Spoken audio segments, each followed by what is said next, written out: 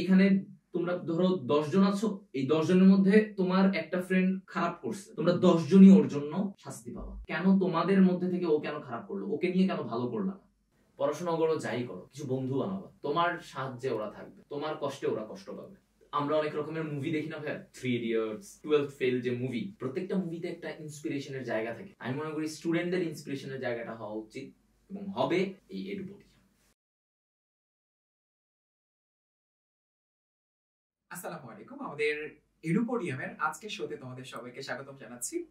তো আমরা সবসময় সফলতার গল্প শুনতে পছন্দ করি, কিন্তু সফলতার পেছনে যে হার্ডওয়ার্কের গল্প সেটা শুনতে কেউই পছন্দ করি না। কিন্তু সেটা আবার আমাদের জন্য খুবই দরকারি, কারণ অধিকাংশ মানুষই সকল কাজে সবকিছুতে কিন্তু সফল হয় না।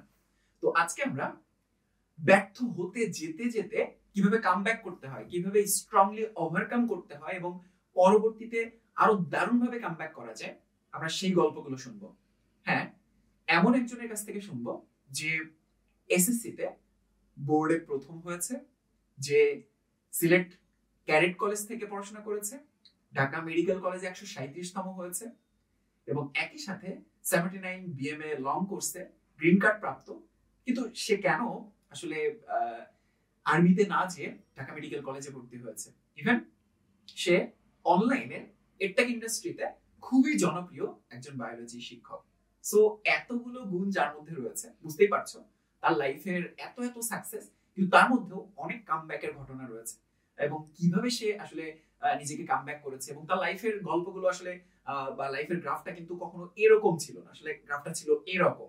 সো সেই গল্পগুলো জানবো। তো দেরি না করে চলে যাবো আমাদের আজকের গেস্টের কাছে। সো সে আর কেউই নয়, আমাদের সবার প্রিয় হৃদয় ভাইয়া, বায়োলজির বস। সো হৃদয়, কি অবস্থা? এই তো আলহামদুলিল্লাহ ভাইয়া, ভালো আছি। সবকিছু মিলায়, ডিউটি, ক্লাস নেওয়া, পড়াশোনা মিলায় যাচ্ছে ভালো, আলহামদুলিল্লাহ।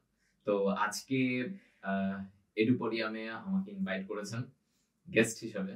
যদিও আমি মানুষটা অনেক ছোট, এখন অনেক বছর বেঁচে থাকা বাকি, তারপরেও আমার স্বল্প জীবনে আমার যে স্মৃতিগুলো রয়েছে, আমার যে মানে স্ট্রাগলিং স্টোরিজ গুলো রয়েছে, সবকিছু আমি আজকে সবাই সাথে শেয়ার করবো। ওকে, থ্যাংক ইউ। তো চলো শুরু করা যাক। আচ্ছা, হৃদয় নামটা, ডক্টর হৃদয়, বায়োলজি টিচার হৃদয়, এর থেকেও বেশি যেটাতে পরিচিত সেটা হচ্ছে এক্স ক্যাডেট হৃদয়। তো হৃদয়ের ক্যাডেটের জার্নিটা আসলে কিরকম ছিল? কিভাবে তুমি ক্যাডেট কলেজটাকে চুজ করলে? কে তোমাকে অনুপ্রেরণা দিয়েছিল? আচ্ছা, যদি আমি আসলে ক্যাডেট কলেজের কথাই বলতে চাই, প্রথম ব্যাপার যেটা আসে আসলে ভাইয়া, যে আমি ক্যাডেট কলেজে ভর্তি হওয়ার কথাই ছিল না। আমার ফ্যামিলি এমন একটা কন্ডিশনে ছিল যে তারা মনে করতো যে তুমি বাইরে থেকে অনেক ডাক্তার, ইঞ্জিনিয়ার হবা, তোমার ক্যাডেট কলেজে যাওয়ার কিছু নাই, ক্যাডেট কলেজে গেলে বাবা মা থেকে অনেক দূরে থাকবে, সো তোমার কোনো দরকার নেই। তো আমি ভাবলাম ঠিক আছে, আমার বাবা মা বলছে যে ক্যাডেট কলেজে যাওয়ার দরকার নেই, আমি এত প্যারা কেন নিব। সো আমি ক্লাস 6-এ খুব ভালোভাবে পড়াশোনা করতেছিলাম এবং প্রথম সাময়িক পরীক্ষা, দ্বিতীয় সাময়িক পরীক্ষায় প্রথম। তো এর মাঝে আমার একটা ক্লাসের ফ্রেন্ড, ও বলতেছে যে ও ক্যাডেট কোচিং করতেছে, ও ক্যাডেট কোচিং করে ও আমার সামনে এসে বলতেছে এই সাধারণ জ্ঞান পারে, ও ম্যাথমেটিক্সে অনেক এইটা ভালো পারে। আমি বললাম যে এটা কিভাবে পারতেছিস? বললো যে আমি তো দোস্ত ক্যাডেট কোচিং করি, তো ক্যাডেট কোচিং করে দিয়ে আমার এই জিনিসগুলো অনেক শেখা হয়ে গেছে। আমি ভাবলাম যে এটা তো ভালো হয়তো। তা আমি না আসলে আমার আব্বু আম্মুকে সাহস করতে পারি না যে আমি বলবো যে আব্বু আমি ক্যাডেট কোচিং করতে চাচ্ছি, কারণ তারা তো খুব একটা ইচ্ছুক না। তো এর মাঝে আমার সেজো মামা, তো তিনি একদিন বাসায় আসলেন। তিনি এসে বললেন যে হৃদয়কে ক্যাডেট কোচিং এ ভর্তি করাও না কেন, ভর্তি করাইতে পারো, শিখুক, চান্স পাইতে হবে এমন না, শিখুক। তো এই সময় এসে আমি মামাকে একটু বলি যে মামা একটু আপনি কনভিন্স করেন যে আমাকে যেন দেয়। তো সেখান থেকে আমার আব্বু আম্মু কিছুটা কনভিন্সড হলো, তাদের মনে হলো যে না, আমার ছেলেকে একটু আমি ক্যাডেট কোচিং করাই। আমাদের কুমিল্লায় তখন খুবই নাম করা একজন স্যার ছিলেন, আজাদ স্যার। আমি এখনো তাকে স্মরণ করি, মানে স্যার খুব একটা অনুপ্রেরণা ছিল ওই সময় আমার জন্য আসলে। তো আমাকে স্যার যখন প্রথম দিন গেছি বলতেছে যে তুমি এতদিন পরে ক্যাডেট কোচিং শুরু করবা, অলরেডি তো 7 মাস চলে গেছে। তখন তুমি ক্লাস 7-এ পড়ো? হ্যাঁ, না, আমি তখন ক্লাস 6-এ পড়ি।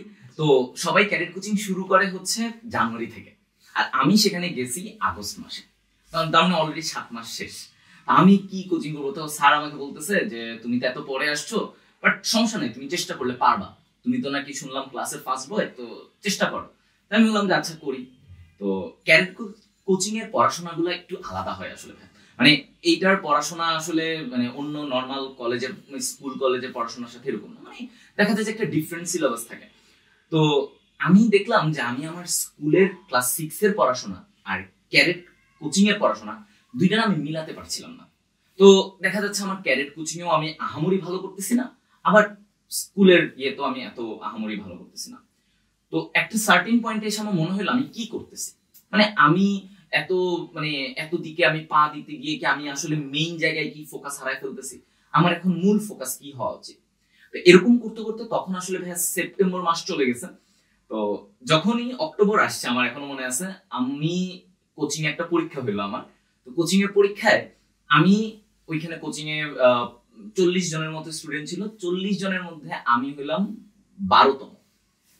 আমার মানে স্কুল জীবনের ইতিহাসে সেটা কখনো আমি 12তম হই নাই। মানে আমার কথা ছিল আমি তো অলওয়েজ ফার্স্ট সেকেন্ড থার্ড এর মধ্যেই ছিলাম, আমি কেন 12তম হইলাম। তো এই একটা ব্যাপার আমাকে অনেক হিট করছিল যে না আমি এটা হবেই না, আমাকে ফার্স্ট হইতে হবে, আমি ক্যারেট কোচিং এ ফার্স্ট হব। তো সেখান থেকে আমার আসলে আরো বেশি লেগে পড়া যে আমার মনে হয়েছে যে আমি এই কোচিং এ আমি বেস্টটা দিব, আমি বেস্টটা দিয়ে আমি এখান থেকে রেজাল্ট বের করবো। তো এরপরে আসলে কোচিং এর পুরোটা সময় মানে আমার অক্টোবর নভেম্বর ডিসেম্বর 3 মাস আমি অমানবিক পরিশ্রম করছি। আমার আম্মু দেখতে বলতো যে ক্যারেট কলেজের জন্য তুমি এত পড়াশোনা কেন করতেছো, তোমার তো এত চান্স পেতে হবে, আমরা চাই নাই। আমি বলছি যে আমি যাব কি যাব না সেটা পরে, বাট আমি যেহেতু মাঠে নামছি আমাকে প্রমাণ করতে হবে।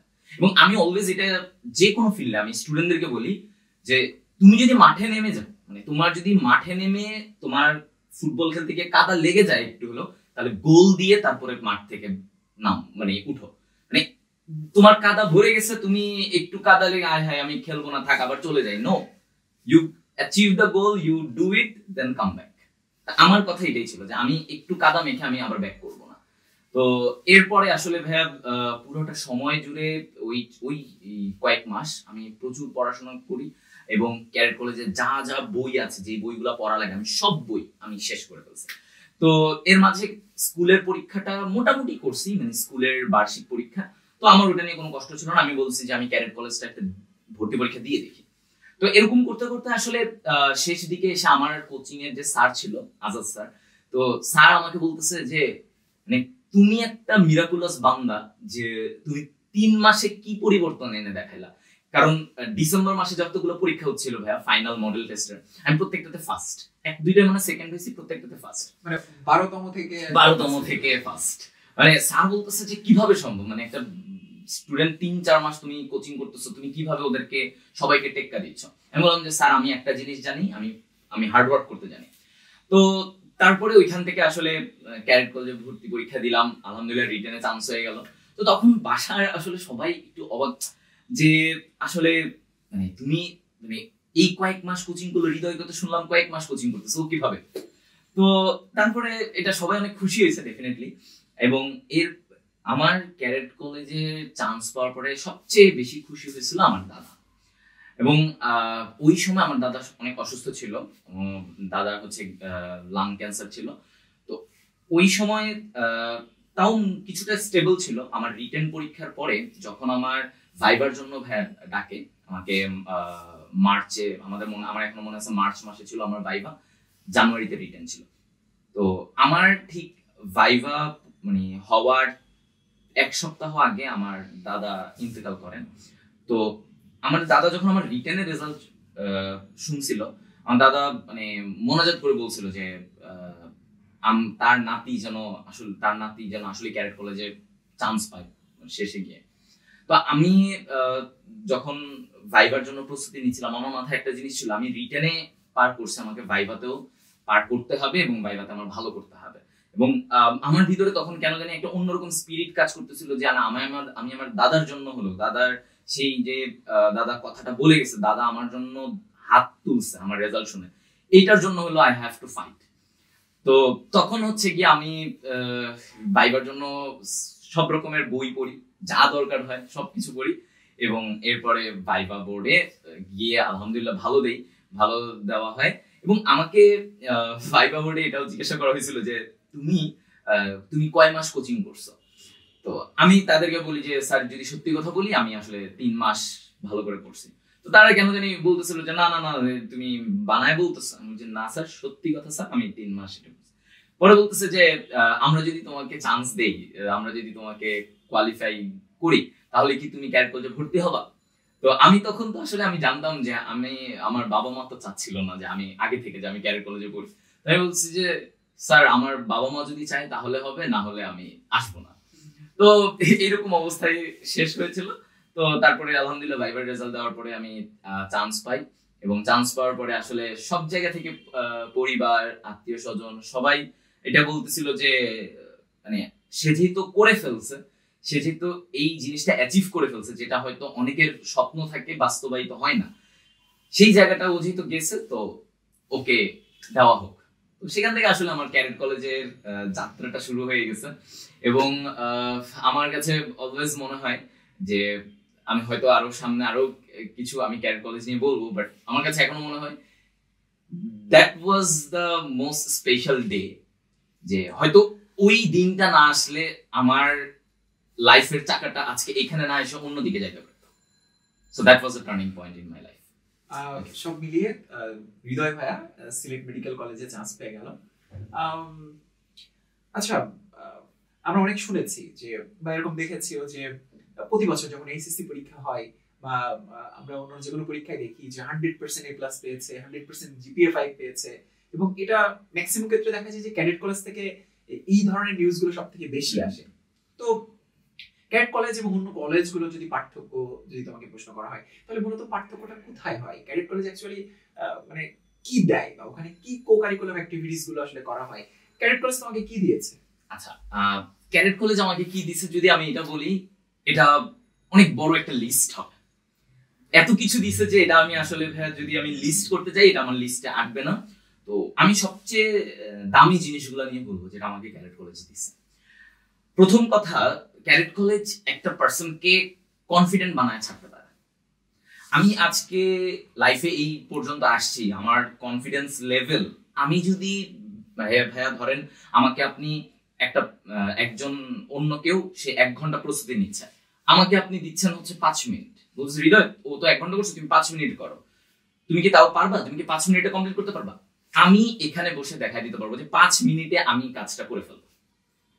এই যে কনফিডেন্সটা, এটা আমাকে ক্যাডেট কলেজ দিচ্ছে। এবং ক্যাডেট কলেজের আরেকটা ইম্পর্টেন্ট ব্যাপার যে ওরা না ইন্টিগ্রিটি জিনিসটা শিখাইছে আমাকে।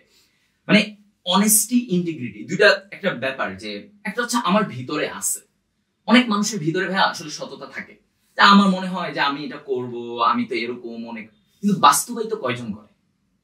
আমার পুরো লাইফে আমাকে যদি আজকে অনেক জায়গায় অনেক রকমের অপশন দেওয়া হয় সবকিছু কি না কি, আমি এমন অপশনটা চুজ করব যেখানে আমি ইন্টিগ্রিটি পাবো, মানে যেখানে আমি আসলে বাস্তবায়িত করতে পারবো, আমার সততা আমি বাস্তবায়িত করতে পারবো। আই কান্ট বিট্রে, মানে আমি এই জিনিসটা সবসময় বিশ্বাস করি যে nobody should betray there roots, মানে তার শিকড়কে কখনো তার বিট্রে করা উচিত না। তো আমাকে ক্যাডেট কলেজ এই ইন্টিগ্রিটি জায়গাটা শিখাইছে। এবং ক্যাডেট কলেজের একটা স্পেসিফিক জিনিস যেটা একটা ক্যাডেটের মধ্যে দিয়ে দেয় সেটা হচ্ছে ইউনিটি। আপনি যখন একটা ইন্ডিভিজুয়ালি কাজ করতেছেন তখন আপনার মতো একটা ব্যাপার আপনি করতেছেন, বাট আপনি যখন একটা টিম ওয়ার্ক করবেন, এই টিমটাকে কিভাবে নিয়ে আগাইতে হয়, এটাকে কিভাবে সামনে লিড দিতে হয়, এটা ক্যাডেট কলেজ শেখায়। এবং cadet college is really very good at this, মানে এটা নিয়ে কোনো ডাউট নাই। ক্যাডেট কলেজের মধ্যে এক্সট্রা কারিকুলার অ্যাক্টিভিটিস এর ব্যাপার সবাই জানে, যে বাইরে থেকে যে একটা ক্যাডেট এক্সট্রা কারিকুলার অ্যাক্টিভিটিস অনেক কিছু থাকে, তারা খেলাধুলা করে অনেক রকমের, তারা অনেক ধরনের সাংস্কৃতিক অনুষ্ঠান এগুলো করে থাকে। তো আমার কথা হচ্ছে যে একটা স্টুডেন্টের কি থাকা উচিত আসলে, তার একাডেমিক এক্সেলেন্স, তার এক্সট্রা কারিকুলারের মধ্যে এই যে কালচারাল, স্পোর্টস, এই জিনিসগুলো থাকা উচিত। কেন থাকা উচিত? অনেকেই এই জায়গাটায় বলবে যে না তার পড়াশোনা করা লাগবে, মানে কেন শুধু পড়াশোনার মধ্যে সে তার পুরো লাইফটাকে স্টাক করবে? তার জন্য অপরচুনিটি আছে, সে কথা বলা শিখতে হবে। আমাদের বর্তমান দুনিয়াতে আসলে ভাই কি আসে, কে কত সুন্দরভাবে জিনিসটাকে প্রেজেন্ট করে দিতে পারতেছে আরেকজনকে। সো কথা বলার যে একটা স্কিল, একটা মানুষকে প্রেজেন্ট করা, কোনো কিছু প্রেজেন্ট করা, এই স্কিলটা ক্যারেট কলেজ বিল্ড করে দিয়েছে।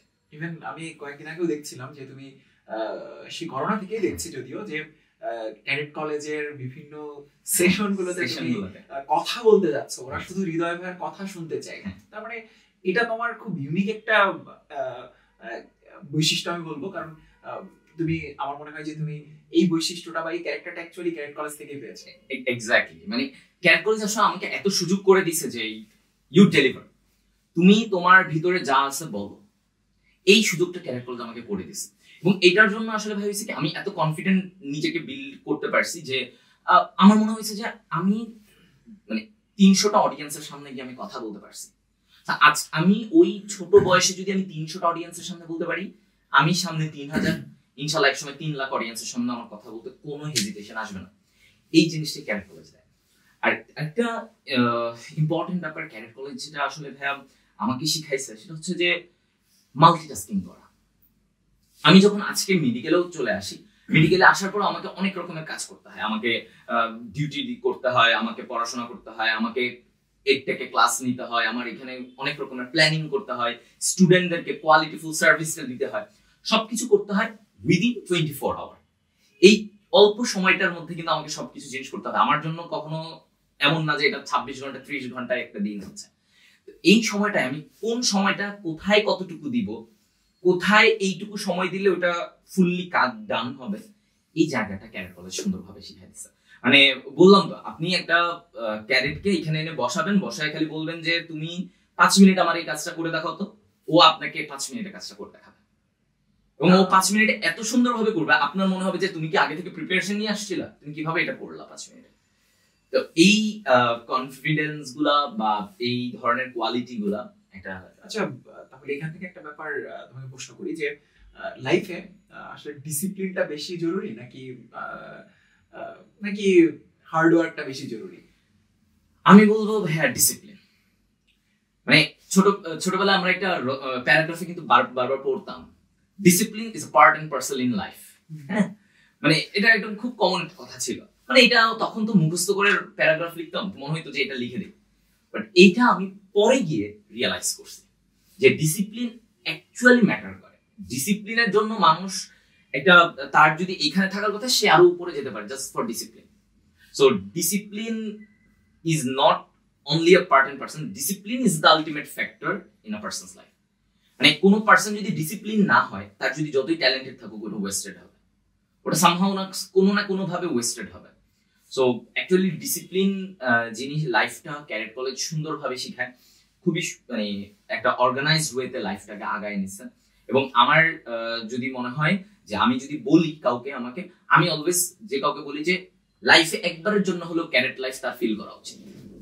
আচ্ছা হৃদয়, প্রথমে তো আঙ্কেল আন্টি কেউই রাজি ছিলেন না, তারপর তুমি যখন চান্স পেয়ে গেলে, তারপর তো যথারীতি হয়তো তখন রাজি হয়ে গিয়েছে, তো তারপর তোমার যাত্রা শুরু করলে। তো তোমার কি কোনো পিছুটান ছিল যে না বাবা মা রাজি ছিল না, বা ক্যাডেট কলেজ লাইফ গুলো যখন মাত্র এনজয় করা শুরু করলে, তখন আসলে দিনগুলো কেমন ছিল? ক্যাডেট কলেজের জার্নিটা কেমন ছিল? ক্যাডেট কলেজের জার্নিটা ভাইয়া অ্যাকচুয়ালি ক্লাস 7 থেকে যখন শুরু করি, ক্লাস 7 থেকে আমাদের শুরু হয় ক্যাডেট কলেজের জার্নি, তারপরে ইন্টার সেকেন্ড ইয়ার পর্যন্ত, এইচএসসি পর্যন্ত। তো ক্লাস 7, 8 এই সময়টা না একটু কষ্ট লাগতো, যে বাসা থেকে দূরে, হ্যাঁ ফোনে কথা হইতো সপ্তাহে একদিন আব্বু আম্মুর সাথে, তাও ওই সময়টাও থাকতো হচ্ছে গিয়ে 10 মিনিট, এর বেশি আসলে পাওয়া যেত না। তো কথা হচ্ছে যে সেই সময়টা কোন সময় ছিল, মানে কোন ইয়ার ছিল? এটা ছিল হচ্ছে 2011-2012। তো ওই সময়ে আসলে জাস্ট ফোনে কিছু কথা, তখন তো সোশ্যাল মিডিয়া এত কিছু ছিল না, আজকে যেমন ফেসবুক হোয়াটসঅ্যাপ এত কিছু, তখন এইসব কিছুই ছিল না তেমন একটা, মানে ছিল বাট খুব একটা পপুলার ছিল না, ফুল ফোন আমাদের ইউজ করা যায় না ক্যাডেট কলেজে। তো আমার কাছে অলওয়েজ যেটা মনে হতো যে আসলে প্যারেন্টস থেকে দূরে আসছি, তো আমি এটা কিন্তু একটা বড় স্যাক্রিফাইস ভাই। আপনি ওই ছোট বয়সে আপনার সারাক্ষণ ইচ্ছা থাকে কিন্তু আমি বাসায় যাব কখন, আমার বাসায় যাওয়ার একটা ইচ্ছা থাকবে, তার মধ্যে আপনি ক্যাডেট কলেজে এত রুলস আপনার উপরে চাপানো, এইটা করতে হবে ওইটা করতে হবে। তো এত অল্প বয়সে এত বড় একটা স্যাক্রিফাইস করা, এটা কিন্তু একটা হিউজ থিং। আমি পরে যখন সিনিয়র হয়েছি বা আমি যখন ক্যাডেট থেকে বের হয়েছি, আমার মনে হয়েছে যে প্রত্যেকটা ক্যাডেট সে তার লাইফের একটা বড় স্যাক্রিফাইস অনেক ছোট বয়সে করে আসছে। সে ক্লাস 6 থেকে 7 উঠছে, তখন থেকে সে কিন্তু তার মানে স্যাক্রিফাইস, সে তার ফ্যামিলি থেকে দূরে। মানুষজন ভার্সিটি উঠে অনেকে বাবা মা থেকে দূরে থাকতে পারে না, সেখানে একটা ছোট্ট ছেলে সে বাবা মা থেকে দূরে আসছে। তো এই জায়গাটাই সে আসলে নিজেকে অনেক বেশি স্ট্রং বানায় ফেলছে। তখন আমাকে অনেকেই প্রায় বলে, ভাই you R so emotionally strong হয়ে, মানে এত স্ট্রং কিভাবে থাকো, তোমার কেন মানে জিনিসগুলো তুমি এত সবকিছু করতে পারো, how you can be mentally so strong. আমি বলছি ভাই ক্যাডেট কলেজ ক্লাস 7 থেকে আমি একা থাকছি, একা সার্ভাইভ করছি। আমার কাপড় ধোয়া থেকে শুরু করে আমার ঘর রেডি করা, আমার বেড গুছানো, আমার সবকিছু, আমার জুতা পালিশ করা, আমার মোজা ধোয়া, প্রত্যেকটা ছোট ছোট কাজ আমি করছি। তো আমি স্ট্রং হবো না তো কে হবে?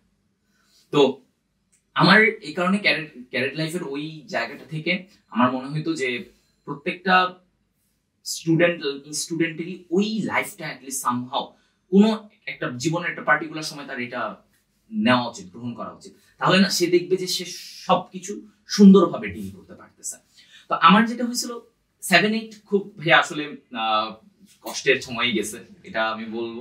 কষ্ট লাগছে, তখন অনেক কষ্ট লাগতো, কাঁদতাম, যখন ঘুমাইতে যাইতাম কাঁদতাম এরকম। আর সিলেটে ম্যাক্সিমাম টাইম ঠান্ডা থাকতো, কম্বল থাকতো, কম্বলের নিচে কাঁদতাম আর বলতাম যে কেন আসলাম, এত কষ্ট লাগতেছে, এত নিয়ম। বাট লাইফে আসলে কিছু একটা চেঞ্জ আসছিল ভাই ক্লাস 9-এ। তো ক্লাস 9-এ প্রথম একটা স্টেজ কম্পিটিশন, একটা কালচারাল কম্পিটিশন। তো সেখানে উপস্থিত বক্তৃতা দিতে হবে ইংরেজিতে। তো ইংরেজি উপস্থিত বক্তৃতা, তো আমার যে হাউস ছিল, আমাদের ক্যাডেট কলেজে 3টা হাউসে বিভক্ত থাকে, তা আমার যে হাউস ছিল সেই হাউস থেকে আমাকে বলছে যে তোমাদের মধ্যে কাউকে যাইতে হবে কম্পিটিশনে, যে কোনো একজনকে। তো আমাদের মধ্যে 3-4 জন ইচ্ছুক ছিল, আমিও ভাবলাম যে করি, উপস্থিত বক্তৃতা আমি করি।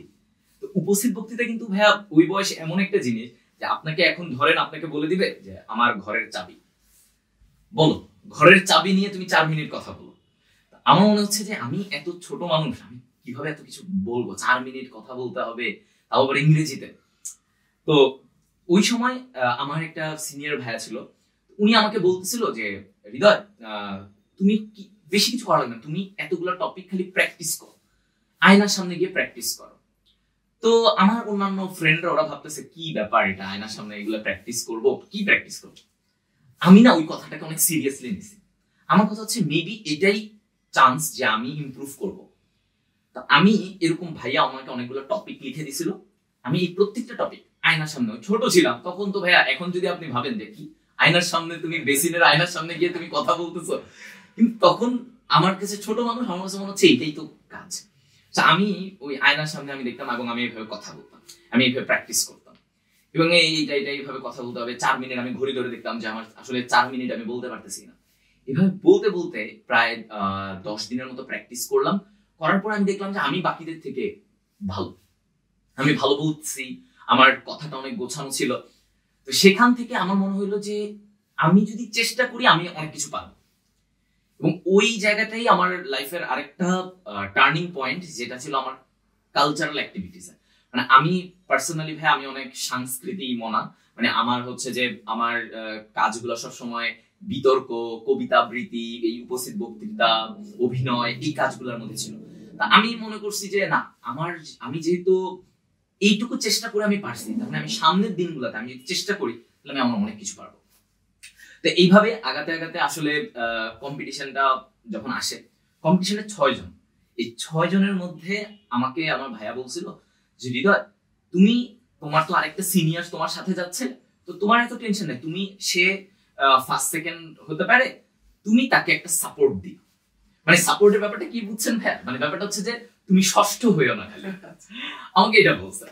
আমি বলতেছি যে আমি কেন ষষ্ঠ হব না, মানে আমাকে বুঝাইলো যে আমি যেন চতুর্থ পঞ্চম এই রেঞ্জে একটু থাকি, কারণ আমার সিনিয়র আছে, সে হয়তো এরকম ভালো করবে। তো আমার মনে হলো যে না, আমি কেন সাপোর্টিং, কেন আমি মেইন রোলেই না যাই, মানে আমি মেইন রোলে কেন থাকবো না। তো তারপরে আমি কম্পিটিশনটায় অংশগ্রহণ করলাম এবং ওই 6 জনের মধ্যে আমি জুনিয়র হিসেবে আমি সেকেন্ড হইলাম। তো প্রথম কম্পিটিশন, এবং আমি মানে ছোট হিসেবে আমি অনেক ভালো একটা স্পিচ। টপিক কি ছিল আসলে? আমার টপিক ছিল হচ্ছে যে মাই মাদার। এবং এই টপিকটা মানে আসলে এত ফেভারিট একটা টপিক, আমাকে যদি আজকেও বলা হয় যে তুমি মাই মাদার নিয়ে তুমি 4 মিনিট বলো, আমার হয়তো 40 মিনিট লেগে যেতে পারে। এটা নিয়ে আমি এত কনফিডেন্ট ছিলাম। তো ওই টপিকটা অনেকক্ষণ বলছি এবং সবার অনেক পছন্দ হয়েছিল। তো সেখানে আমি সেকেন্ড হওয়ার পরে আসলে আমার মনে হয়েছে যে I can do anything in life. মানে আমাকে খালি কাজ ধরায় দিতে হবে, আমি ওটা বের করে আনবো। আমার কাছে না বলে কোনো কথা ছিল না, যে না আমি পারবো না, এটা আমার কাছে কোনো ছিল না। আমি মনে হয়েছে যে আমি যদি চেষ্টা করি তাহলে আমি পারবো। তো ওইখান থেকে শুরু, এবং এরপর থেকে আসলে ভাইয়া কোনো সাংস্কৃতিক প্রতিযোগিতায় আমার পিছন তাকানো লাগে নাই। আমি প্রত্যেকটায়, এবং এমন না যে আমি জাস্ট দাঁড়াইছি আর হয়ে গেছে, নো, আমার প্রত্যেকটা কম্পিটিশন, প্রত্যেকটা ইভেন্টের পিছনে আমার প্রচুর পরিশ্রম ছিল। আমার ফ্রেন্ডরা দেখতো, আমাদের ক্যারেট কলেজের নিয়ম ছিল 11টায় ঘুমিয়ে যাওয়া। আমার ফ্রেন্ডরা দেখতো যে আমি 11টায় সবাই যখন ঘুমায় যেত লাইট বন্ধ করে, আমি নিজের রুমে বসে বসে আমি এইসব প্র্যাকটিস করতাম। আমি স্ক্রিপ্ট লিখতাম, বিতর্কের জন্য স্ক্রিপ্ট লিখতাম, কবিতা আবৃত্তি, আমার কণ্ঠ কথা আবৃত্তি করা, এগুলো প্র্যাকটিস করতাম রুমে বসে। আমার রুমমেট অনেক সব বলতো, ভাই তুই রাত জেগে তো প্র্যাকটিস করিস। আমি বলছি, দোস্ত যদি প্রাইজটা পেয়ে যাই না, তারপরে ভালো লাগবে, তারপরে আর তোদের জ্বালাবো না। এবং এমনই হইতো, ওরা বলতো যে আজকে শুক্রবার, আজকে তো একটা প্রতিযোগিতা আছে, তাই না? আমাদের প্রতি শুক্রবার প্রতিযোগিতা হইতো। আজকে প্রতিযোগিতা, ও তার মানে হৃদয় আজকে একটা গিফট নিয়ে আসতেছে। ওরা এমনই বলতো, হৃদয় তুই তো আজকে তাহলে একটা গিফট পাচ্ছিস, হ্যাঁ প্রতিযোগিতায় তুই তো আসিস, তুই গিফট শিওর প্রাইজ পাবি, তো আমাদেরকে আজকে খাওয়াইস। এরকম একটা ব্যাপার ছিল। তো আসলেই এমন হইতো যে ওরা বলতো, তো দেখা যেত আমি ফার্স্ট হইতাম, মাঝে মাঝে সেকেন্ড হইতাম, ওইটা পুরস্কার নিয়ে এসে বলতাম যে দোস্ত পেয়ে গেছি, যে ভাই তুই দাঁড়ালেই পাবি। বাট ব্যাপারটা এমন ছিল না, ব্যাপারটা ছিল আসলে যে আমি প্রত্যেকটা জিনিস এত সিরিয়াসলি নিতাম, এবং আমার মনে হইতো যে I have to do that. এবং এগুলা থেকেই আসলে ভাই আমি ক্লাস 8, 9, 10, 11, 12 প্রত্যেকটা সময় আমি এইভাবে বার করছি। এবং ওইখানে আমি অলওয়েজ এখনো বলি, if you can dream, it's yours. মানে আপনাকে জাস্ট স্বপ্ন দেখতে হবে, এর বাইরে কিছু না। আপনি স্বপ্ন দেখেন, বাকি কাজ এমনি হয়ে যাবে। আমাকে যদি আজকে বলা হয় তুমি হৃদয় কি স্বপ্ন দেখো, আমি বলি যে আজ থেকে যদি আমি দেখি, আমি 10 বছর পরে আমি দেখি আসলে যে আমি কনসালটেন্ট হব, আমি সার্জারির কনসালটেন্ট হব, আমার এরকম একটা স্বপ্ন থাকে। আমি এটা দেশে হোক বিদেশে হোক, আমি এটা হয়ে ইনশাল্লাহ দেখাবো। এটা আমি যেহেতু ড্রিম দেখছি, আমি ইনশাল্লাহ এটা করে দেখাবো। এবং ক্যাডেট কলেজের ক্লাস 9 থেকে 9 শেষের দিকে আসলে আমি ড্রিম দেখছিলাম ভাই আমি ঢাকা মেডিকেল কলেজ পড়বো। আমি অন্য কোনো মেডিকেল কলেজের স্বপ্নই দেখি নাই। আমার কথা ছিল either it's Dhaka medical college or না থাকুক, আমি অন্য কোনো লাইনে বা অন্য কোনো সেক্টরে আমি পরে ভাববো, but it should be Dhaka medical college. এবং আলহামদুলিল্লাহ, এবং অবশ্যই সৃষ্টিকর্তার দয়ায় অবশ্যই আমি আজকে এত দূর আসতে পারছি। মানে এটা তো আর না বলার কিছু না, বাট অবশ্যই এর পিছনে আমার অনেক ডেডিকেশন ছিল। তবে আমাকে অনেক সময় ভাই একটা করে যে ক্যাডেট কলেজের তোমার টার্নিং পয়েন্টটা কোথায়। তো যখন আমাকে এই কথাটা বলে, আমি বলি যে আমার জেএসসি পরীক্ষার রেজাল্ট, বৃত্তির রেজাল্ট। তো আসলে ভাই আমি ক্যাডেট কলেজে যাওয়ার পর আমার ক্যাডেট কলেজে সবাই অনেক ব্রিলিয়ান্ট স্টুডেন্ট, নো ডাউট, প্রত্যেকটা স্টুডেন্ট ট্যালেন্টেড।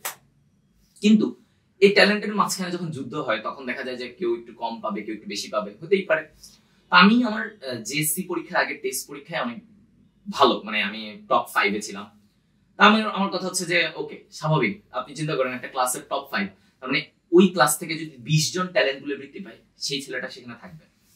তা আমাদের যখন জেএসসি বৃত্তির রেজাল্ট দিল, টোটাল 22 জন ট্যালেন্ট পুলে বৃত্তি পাইছে, এর মধ্যে আমি ছিলাম না। 22 জন ট্যালেন্ট পুলে বৃত্তি পাইছে জেএসসি তে, এর মধ্যে আমি নাই, যে কিনা টেস্ট পরীক্ষায় প্রথম 5-এর মধ্যে ছিল। সো আমি এটা হয়তো অ্যাপারেন্টলি অনেকের কাছে মনে হতো ভাই বৃত্তি তো পাইছেন, এটা নিয়ে তো এরকম বলার কি আছে। বাট ওই ছোট বয়সে আমার কাছে যেটা লাগতেছিল যে ভাই 22 জন ট্যালেন্ট গুলো পাইছে, আমি এত পড়াশোনা করছি, আমি এত হার্ড ওয়ার্ক করছি, আমি নাই এখানে, আমি তো এটা ডিজার্ভ করতাম না। আমি যে মানে পরিশ্রম করছি, ওই পরিশ্রমে আমি বৃত্তিটা পাইতাম, কিন্তু আমি পাই নাই। সেখান থেকে এরপরে তখন তো অলরেডি ক্লাস 9-এ উঠে গেছি। ক্লাস 9-এ আমি প্রমিস করছি আমি বোর্ডে কিছু একটা করে দেখাবো। তখন আমাদের সময় বোর্ডে কিছু করে দেখানো একটা বড় একটা ক্রেজের ব্যাপার ছিল, সবসময় থাকে। কিন্তু হ্যাঁ, আরো আগে তো আরো ছিল যে বোর্ডে ফার্স্ট কে হয়েছে, সেকেন্ড কে হয়েছে, থার্ড কে হয়েছে, নাম এটা ছড়ায় যেত। তো ওই সময় যখন আমরা ক্লাস 9-এ, তখন আমাদের যে 2 ব্যাচ সিনিয়র, তাদের এসএসসি রেজাল্ট দিছে, এবং ওই এসএসসি রেজাল্টে একটা ভাইয়া ছিল, ওই ভাইয়া বোর্ড ফার্স্ট। তো আমি দেখলাম পুরো কলেজ শোরগোল হয়ে গেছে, মানে অমুকজন বোর্ড ফার্স্ট এসএসসি তে, স্যার ম্যাডামরা তো পারলে মিষ্টি মুখ করানো ব্যাপার, এরকম অনেক হাইপ একটা। আমার মনে হলো যে আমি এসএসসি তে কিছু করে দেখাইলে কেমন হয়, মানে আমি জেএসসি তে পারি নাই, তাই বলে তো আমি এসএসসি তে পারবো না এমন কিছু না। আমি পুরা 9-10 মানে অনেক পড়াশোনা করছি, মানে এত হার্ড ওয়ার্ক আমি লাইফের খুব অল্প কিছু সময় করছি। হয়তো আমি শোটা সামনের দিকে যত আগাবে আমি আরো বলবো, আমি খুব অল্প কিছু সময়গুলোতে আমি লাইফে এত অমানবিক পরিশ্রম করছি, যেটা আমি এখনো মনে করি যে ওইটা যদি আমি এখনো করি তাহলে আমি এখন সবকিছু পার করে চলে যেতে পারবো। তো ওই সময় আমার মনে হয়েছে যে আমার বোর্ডে কিছু করে দেখাতে হবে। কি করতে হবে? আমাকে পড়াশোনায় ভালো করতে হবে, সব এমসিকিউ সিকিউ ভালো করতে হবে, আমাকে প্রত্যেকটা জায়গায় ইভেন হ্যান্ড রাইটিং পর্যন্ত আমার ভালো করতে হবে। ওই সময় ভাই আমার হাতের লেখা যদি দেখতেন, আপনি বলবেন যে হৃদয়, তোমার এখনের হাতের লেখার সাথে তো তখনের মিল নেই, তুমি এত সুন্দর হাতের লেখা কিভাবে ছিল তোমার? কারণ ভাই ওইটা আমি প্র্যাকটিস করি, যে বোর্ডে আমার ওইটাও ম্যাটার করে, সবকিছু ম্যাটার করে। তো এই চেষ্টাটা করতে করতে আলহামদুলিল্লাহ এসএসসি পরীক্ষা খুব ভালো দিছি, খুবই ভালো দিছি, মানে আমার লাইফের one of the best exams আমি বলি। তো ভালো দেওয়ার পরে আমি ভাবলাম যে হবে ইনশাল্লাহ, দেখা যাক কি হয়। তো এরপরে যখন এসএসসি তো গোল্ডেন এ প্লাস আসলো, এগুলো আসলো, তারপরে যখন কলেজ শুরু হয়ে যায়, তারপরে বোর্ডের রেজাল্ট আসে। তো বোর্ডের রেজাল্টের দিনটা আমার জন্য একটু অন্যরকম। তো আমি বোর্ডের রেজাল্টটা কেন জানি রাতের দিকে পাবলিশ হয়েছিল, বুঝছেন, মানে ট্যালেন্ট পুল না জেনারেল, এরপর বোর্ডে কে ফার্স্ট সেকেন্ড কি কি এরকম, এটা রাতের দিকে আসছিল। তো আমি স্বাভাবিকভাবে আমরা রাত 10টার দিকে এসে আমাদের পড়াশোনা শেষ হয়ে যায়, তারপরে এসে আমি একটু বেডে শুয়ে আছি। হ্যাঁ, তো শুয়ে আছি, এখন হঠাৎ করে আমার এক ফ্রেন্ড খুব জোরে চিল্লায় আসতেছে, এই তুই কোথায়, তুই কই, বৃত্তির রেজাল্ট দিচ্ছে এসএসসি। আমি ভাবলাম হ্যাঁ এসএসসি বৃত্তির রেজাল্ট, মানে আমার তো এটা শুনলেই ভয় লাগতো, কারণ আমি তো জেএসসিতে একটা প্রবলেম হয়ে গেছিল আমার, আমি আশানুরূপ ফল পাই নাই। আমি ভাবলাম যে থাক, বৃত্তির রেজাল্ট শুনে আমার আসলে তেমন কোনো কাজ নেই। বাট ও আমার বলতেছে আরে ওঠ, তুই তো ধ্বংস করে ফেলছিস। আমি বলছি কি করছি আমি? বলছে ভাই তুই বোর্ডে ফার্স্ট হয়েছিস। মানে আমি মানে কয়েক সেকেন্ডের জন্য আমি বলছি ভাই তুই মজা করিস না, এটা মজার টাইম না, তুই অন্য যে না আসলেই তুই বোর্ডে ফার্স্ট হয়েছিস। তা আমি বললাম যে আসলে, যে হ্যাঁ। আমি একটু বের হয়ে তারপরে একটু বারান্দা দিয়ে একটু অফিসের দিকে যাচ্ছিলাম আমাদের হাউসে। তখন হঠাৎ করে ওইখানে সবাই বলতেছে হ্যাঁ তুই তো ফার্স্ট হয়েছিস, তোর তো মানে এরকম নাম আসছে। এন্ড মানে আসলে আমি তখন ভাবতেছিলাম, আমি ঠিক 1.5 বছর আগে আমি যেই স্বপ্নটা মনে মনে দেখতেছিলাম যে আমি যদি বোর্ডে ফার্স্ট হইতে পারতাম, সেই জিনিসটা যখন আমার সামনে আসছে, আমার যে মানে আমি তখন আসলে ভিতরে আমি কাঁদতেছিলাম। মানে মানুষের সামনে আমি কখনো মানে ওইভাবে কাঁদি না বা আমি প্রকাশ করি না, বাট আমি ভিতরে কাঁদতেছিলাম, আমি জানি খুশিতে যে হয়তো finally Almighty listen to my ওয়ার্ডস, যে এই ছেলেটা এত পরিশ্রম করছে, ও এটা ডিজার্ভ করে। তো তারপরে তো আব্বু আমাকে কল দিয়ে জানালাম, আব্বু ওই পাশ থেকে ফোনে কাঁদতেছিল যে অনেক ভালো, অনেক খুশি হয়েছি যে এসএসসি তে বোর্ড ফার্স্ট, এই ব্যাপারগুলো। তো আসলে ওই সময়টা একটা গোল্ডেন পিরিয়ড যাচ্ছিল, এবং আমার মনে হয়েছে যে মানে আমি ফাইনালি আবারও আমার প্যারেন্টস কে প্রাউড বানানোর মতো একটা কাজ করছি। প্লাস এই যে জেএসসি পরে আসলে এই যে এসএসসি তে কামব্যাক করা, মানে অনেকের ক্ষেত্রে খুব কমন ঘটনা এরকম যে আসলে হাল ছেড়ে দেওয়া। তো তোমার ক্ষেত্রে কেন জেদটা কাজ করেছিল, মানে জেদটা কিসের ছিল? আমার জেদ ছিল হচ্ছে যে I have to prove myself. আমি তো এটা না, আমি সবসময় এটা আমি আগে জাজ করি যে আমি কি আদৌ আমি কি এটা ডিজার্ভ করি কিনা। এবং আমাকে যদি কোনো স্টুডেন্টের আপনি কথা বলতে বলেন, আমি তাকে এটাই বলি, তুমি নিজেকে জিজ্ঞাসা করো তুমি এটা ডিজার্ভ করো কিনা। ধরো তুমি এটা পাও নাই, তুমি নিজেকে বলো যে না আমি কি এটা পাওয়ার যোগ্য ছিলাম কি ছিলাম না। তোমার যদি মনে হয় যে না আমি ভাই এটার যোগ্য ছিলাম না, মানে ছিলাম তবে পাই নাই, তাহলে ইউ ডু ইট মানে মোর হার্ডার, মানে তাহলে তুমি আরো বেশি করো, মানে তুমি ছেড়ে দিও না, হাল ছেড়ে দিও না। আর যদি তোমার মনে হয় যে না আমি আসলে এইটুকুই পাওয়ার কথা ছিল, পেয়ে গেছি, সো আর কিছু বলার নাই। আমার কথা ছিল হচ্ছে যে আই ডিজার্ভ বেটার, এবং আমার মনে হয়েছে যে আমার নিজেকে প্রুভ করতে হবে, আমার নিজের কাছে নিজেকে প্রুভ করতে হবে। আমাকে সোসাইটিকে কি বলুক, আমাকে একটা তো বলতেছিলেন যে ক্যারেট কলেজ কি শিখছে, ক্যারেট কলেজ আমাকে একটা জিনিস শিখাইছে, মানে don't give any hit two people's opinion. মানুষের কথায় কোনো ভাবেই প্রভাবিত হবা না। এটা আমাকে অনেক অনেক ভাবে শিখাইছে আমাকে ক্যারেট কলেজ। এবং আমাকে আজকেও যদি কেউ আমাকে এরকম ভাবে জাজ করে, ও তো এটা করতেছে বা এটা করতেছে, আমি কারো কথা কিছুই না, আমি আমার নিজের কথা শুনি। এবং আমি সবাইকে বলি যে লিসেন টু ইউর হার্ট ভাই। তুমি দুনিয়াতে যে কয়টা বছর বাঁচবা এটা তোমার জন্য। তুমি যদি পুরো পৃথিবীকে খুশি করতে চাও তাহলে তুমি নিজে হ্যাপি হবে না। আমি মনে করি যে আমাকে যেটা হ্যাপি বানাবে আমি ওইটা করব, এবং ওইটা করে যদি আমি হ্যাপি থাকি দেন এখানে আমাকে অন্য হাজার হাজার মানুষ কি বলতেছে কি না বললো, আমি এটা নিয়ে আমি আসলে তোমার এসএসসি রেজাল্টের গল্প শুনলাম, এরপর তোমার ক্যাডেটে ইন্টারমিডিয়েটের জার্নিটা শুরু হলো। তো সেই জার্নিটা আসলে মানে এসএসসির মতোই ছিল, মানে সেখানে আসলে কি ছিল? আমি যদি বলি আমার লাইফের গ্রাফের ব্যাপার, একাডেমিক গ্রাফের ব্যাপার, তাহলে আমার গ্রাফটা না এরকম যাবে। এই আমার গ্রাফে আমি কখনোই অনেক সাকসেসফুল অনেক মানুষের আপনি গ্রাফ শুনবেন, অনেক মেধাবী স্টুডেন্টদের গ্রাফ শুনবেন, হয়তো তাদের গ্রাফ শুনলে আপনার মনে হবে যে ও আচ্ছা ও তো এরকম যাচ্ছে, এটা যাচ্ছে। আমার গ্রাফে কখনোই এরকম যায় না, কখনোই না। মানে গ্রাফটা সবসময় এরকম এরকম এরকম এরকম ছিল। এরকম বক্ররেখা কেন ছিল আসলে? বক্ররেখা ছিল হচ্ছে যে যখন আপনি একটা জিনিস একটা জায়গায় খুব সাকসেসফুল হয়ে গেছেন, বা আপনি মনে করতেছেন যে আমি তো আমার অনেকটা পেয়ে গেছি, তখন না মানে আসলে কেন জানি মনে হয় যে একটা ওভার কনফিডেন্স চলে আসলে ওই টাইমটায়। আর আমাকে আসলে সঠিকভাবে তখন কেউ গাইড করে নাই, আমাকে সঠিকভাবে কেউ ওইভাবে গাইড করে নাই। তো আমার মনে হয়েছিল যে I need to do something. তো আসলে ক্যারেট কলেজে যখন আমি বোর্ডে ফার্স্ট হওয়ার পরে আমার মনে হয়েছে যে আমি বান্দা, আমি যে চেষ্টা করি আমি মনে হয় এনিথিং পারবো, আমার এত পড়াশোনা করা লাগবে, আমি মনে হয় মেধাবী হয়ে গেছে, আমি মনে হয় মানে পৃথিবীর সবচেয়ে মেধাবী স্টুডেন্ট। তো এইটা আমার জন্য আসলে খুব একটা মানে খারাপ বয়ে আনছিল আমার। আমি এটা এখনো বলি যে ওই কনফিডেন্সের কারণে আমার ফার্স্ট ইয়ার ইন্টারমিডিয়েটের ফার্স্ট ইয়ার আমি আসলে পড়াশোনা খুবই কম করছি। অন্যান্য অ্যাক্টিভিটিস অনেক বেশি করছি, সাংস্কৃতিক কাজ, খেলাধুলা সব অনেক বেশি কাজ করছি, কিন্তু পড়াশোনার দিকে আমি একটু কম ফোকাস হয়ে গেছিলাম। বিকজ আমার মনে হচ্ছিল যে আরে আমি পারবো, মানে আমার একটা ওভার কনফিডেন্স, যেটা অনেক একটা খারাপ দিক ছিল তখনকার সময়।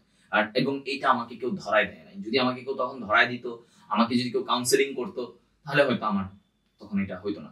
তবে ওই সময়ে আমি যখন আমার ইয়ার ফাইনাল পরীক্ষায় আমার মানে ওই 50 জনের মধ্যে, আপনি আবারও বলবেন যে আরো খারাপ রেজাল্ট, তুমি 50 জনের মধ্যে, ক্যারেট কলেজে তো 50 জন থাকে, 50 জনের মধ্যে আমি হয়েছি 22তম, 20-এর বাইরে। আবার সেই এক্স্যাক্টলি ওরকম। আমি নিজেকে নিজে বুঝতে পারতেছিলাম না যে আমি এই অবস্থা। এবং সত্যি কথা যদি আমি বলি, আমার শিকার যেতে কখনোই আমি দ্বিধা করি না। আমার ওই টাইমে মানে ইয়ার ফাইনালে আমি আমার স্যারকে বলে, আমার কেমিস্ট্রি স্যারকে বলে আমি 2 মার্ক স্যারের কাছ থেকে রিকোয়েস্ট করে নিয়েছিলাম, স্যার আমাকে 2 মার্ক বাড়ায় দেন, তাহলে আমার সিকিউতে পাস হবে। এই ছিল হচ্ছে আমার তো ওই মোমেন্টে একটা এসএসসি তে বোর্ড ফার্স্ট হওয়া ছেলে, সে এরকম একটা অবস্থায় চলে গেছে, ডাউনফল হয়ে গেছে। এর পেছনে কারণ কি শুধু ওভার কনফিডেন্স ছিল? ওভার কনফিডেন্স ছিল, এবং আরেকটা ব্যাপার ছিল হচ্ছে যে আমি অন্যান্য কাজগুলোতে এত বেশি ডেডিকেটেড হয়ে গেছিলাম, আমার মনে হয়েছে যে পড়াশোনা আমি করলেই পারবো। কিন্তু ইন্টারমিডিয়েটের পড়াশোনা এত ইজি না, ইন্টারমিডিয়েটের পড়াশোনা যথেষ্ট কঠিন আছে এবং অল্প সময় পাওয়া যায়, সিলেবাস অনেক বড়। এটা আমি তখন রিয়েলাইজ করি। আমি মনে করছি এগুলো হবে 9-10 এর মতোই সিলেবাস, বই ধরবো এমনি মুখস্থ হয়ে যাবে আমার সব, আমার কোনো টেনশন নেই। তো এরপরে যখন ইয়ার ফাইনালে এরকম খারাপ করলাম, তারপরে আমার মনে হয়েছে যে this is not Hridoy actually, আমি এটা না, আমাকে আবার প্রুফ করতে হবে। এবং ওই টাইমটা আসলে ভাই অনেক আবার বাজে গেছিল, বিকজ একটা বাজে কথা ছড়াই গেছিল অনেক আমার আমার টিচাররা অনেক সময় অনেকে বলতো যে হৃদয় তো ঝরে গেছে। এই কথাটা অনেক অনেক অনেক সময় আমি শুনছি যে ও মনে হয় না ওইভাবে আর পারবে, ওর আসলে এই জিনিস, ও তো এত আর ভালো রেজাল্ট করতেছে না, বোর্ড ফার্স্ট হয়েছে, এরপরে আর কিছু হচ্ছে না। তা আমার জিনিসটা আসলে খুব কষ্ট লাগতো এবং গায়ে লাগতো যে আমি কি করলাম, মানে আমি তো আসলে আমার তো থাকার কথা এইখানে।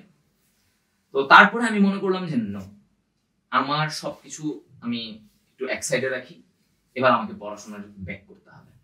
এবং আমি যখন আমি এটাই অলওয়েজ বলি যে আমি যখন ব্যাক করি, এবং আমি আমার স্টুডেন্টদেরও সবসময় বলি যে when you start violently, মানে তুমি কিছু দেখবা না যে আমার কি হচ্ছে না হচ্ছে ওগুলা পরে, জাস্ট ডু দ্যাট, মানে ওটা করো।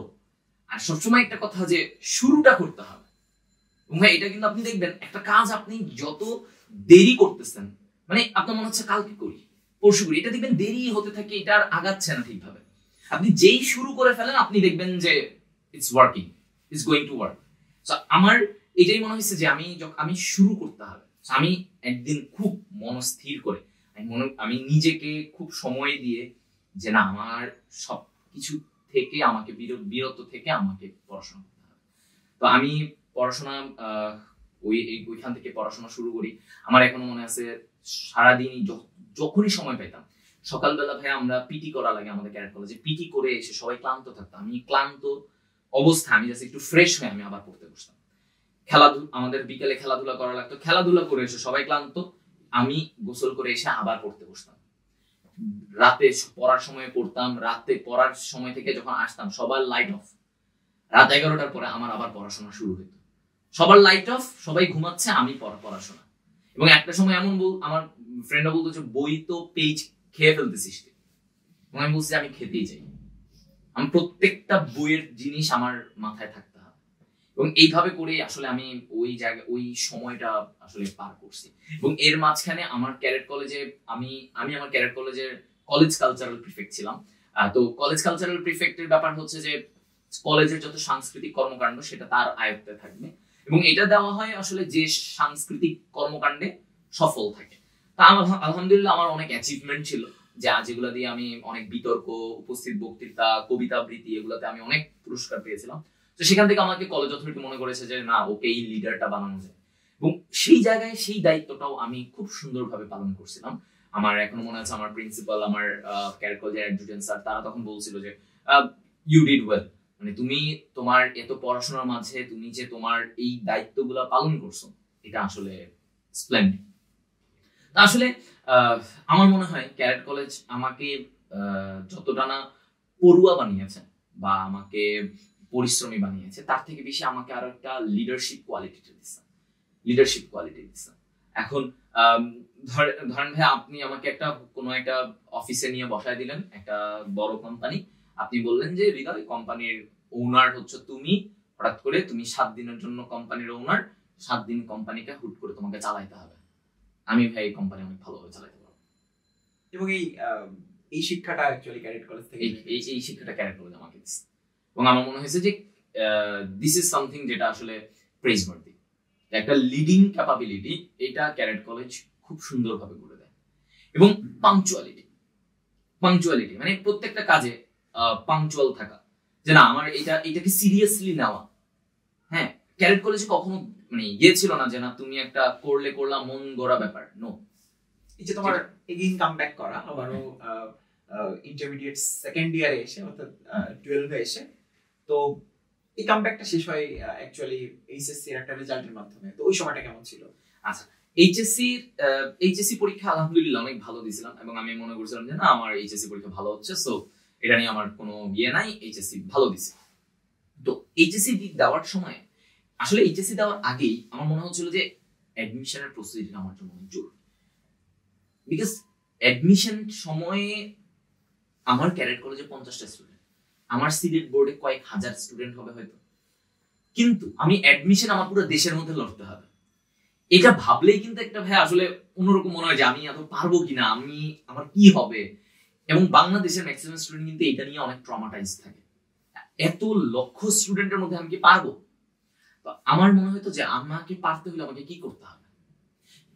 আমি এটা অলওয়েজ মনে করি যে আমি সবার থেকে যদি এক ধাপ আগায় থাকি তাহলে এটা আমার জন্য হবে। এবং আমি এটাই এখনো ফলো করি যে কোনো কাজে আমি চেষ্টা করি এক ধাপ একটু আগায় রাখা, তাইলে আমার হবে কি আমার কনফিডেন্সটা অনেক ভালো থাকে। তো এটা হচ্ছে কি আমি তখন মনে করতেছিলাম যে অ্যাডমিশন সময় গিয়ে আমি কষ্ট করবো, ঠিক আছে, আমি এইচএসসির আগেই অ্যাডমিশনের কিছু জিনিস শুরু করে দিই। আমি এইচএসসির আগেই আমি অ্যাডমিশনের সমস্ত কোশ্চেন ব্যাংক, মেডিকেলের কোশ্চেন ব্যাংক, এগুলো আমি সলভ করা শুরু করেছি।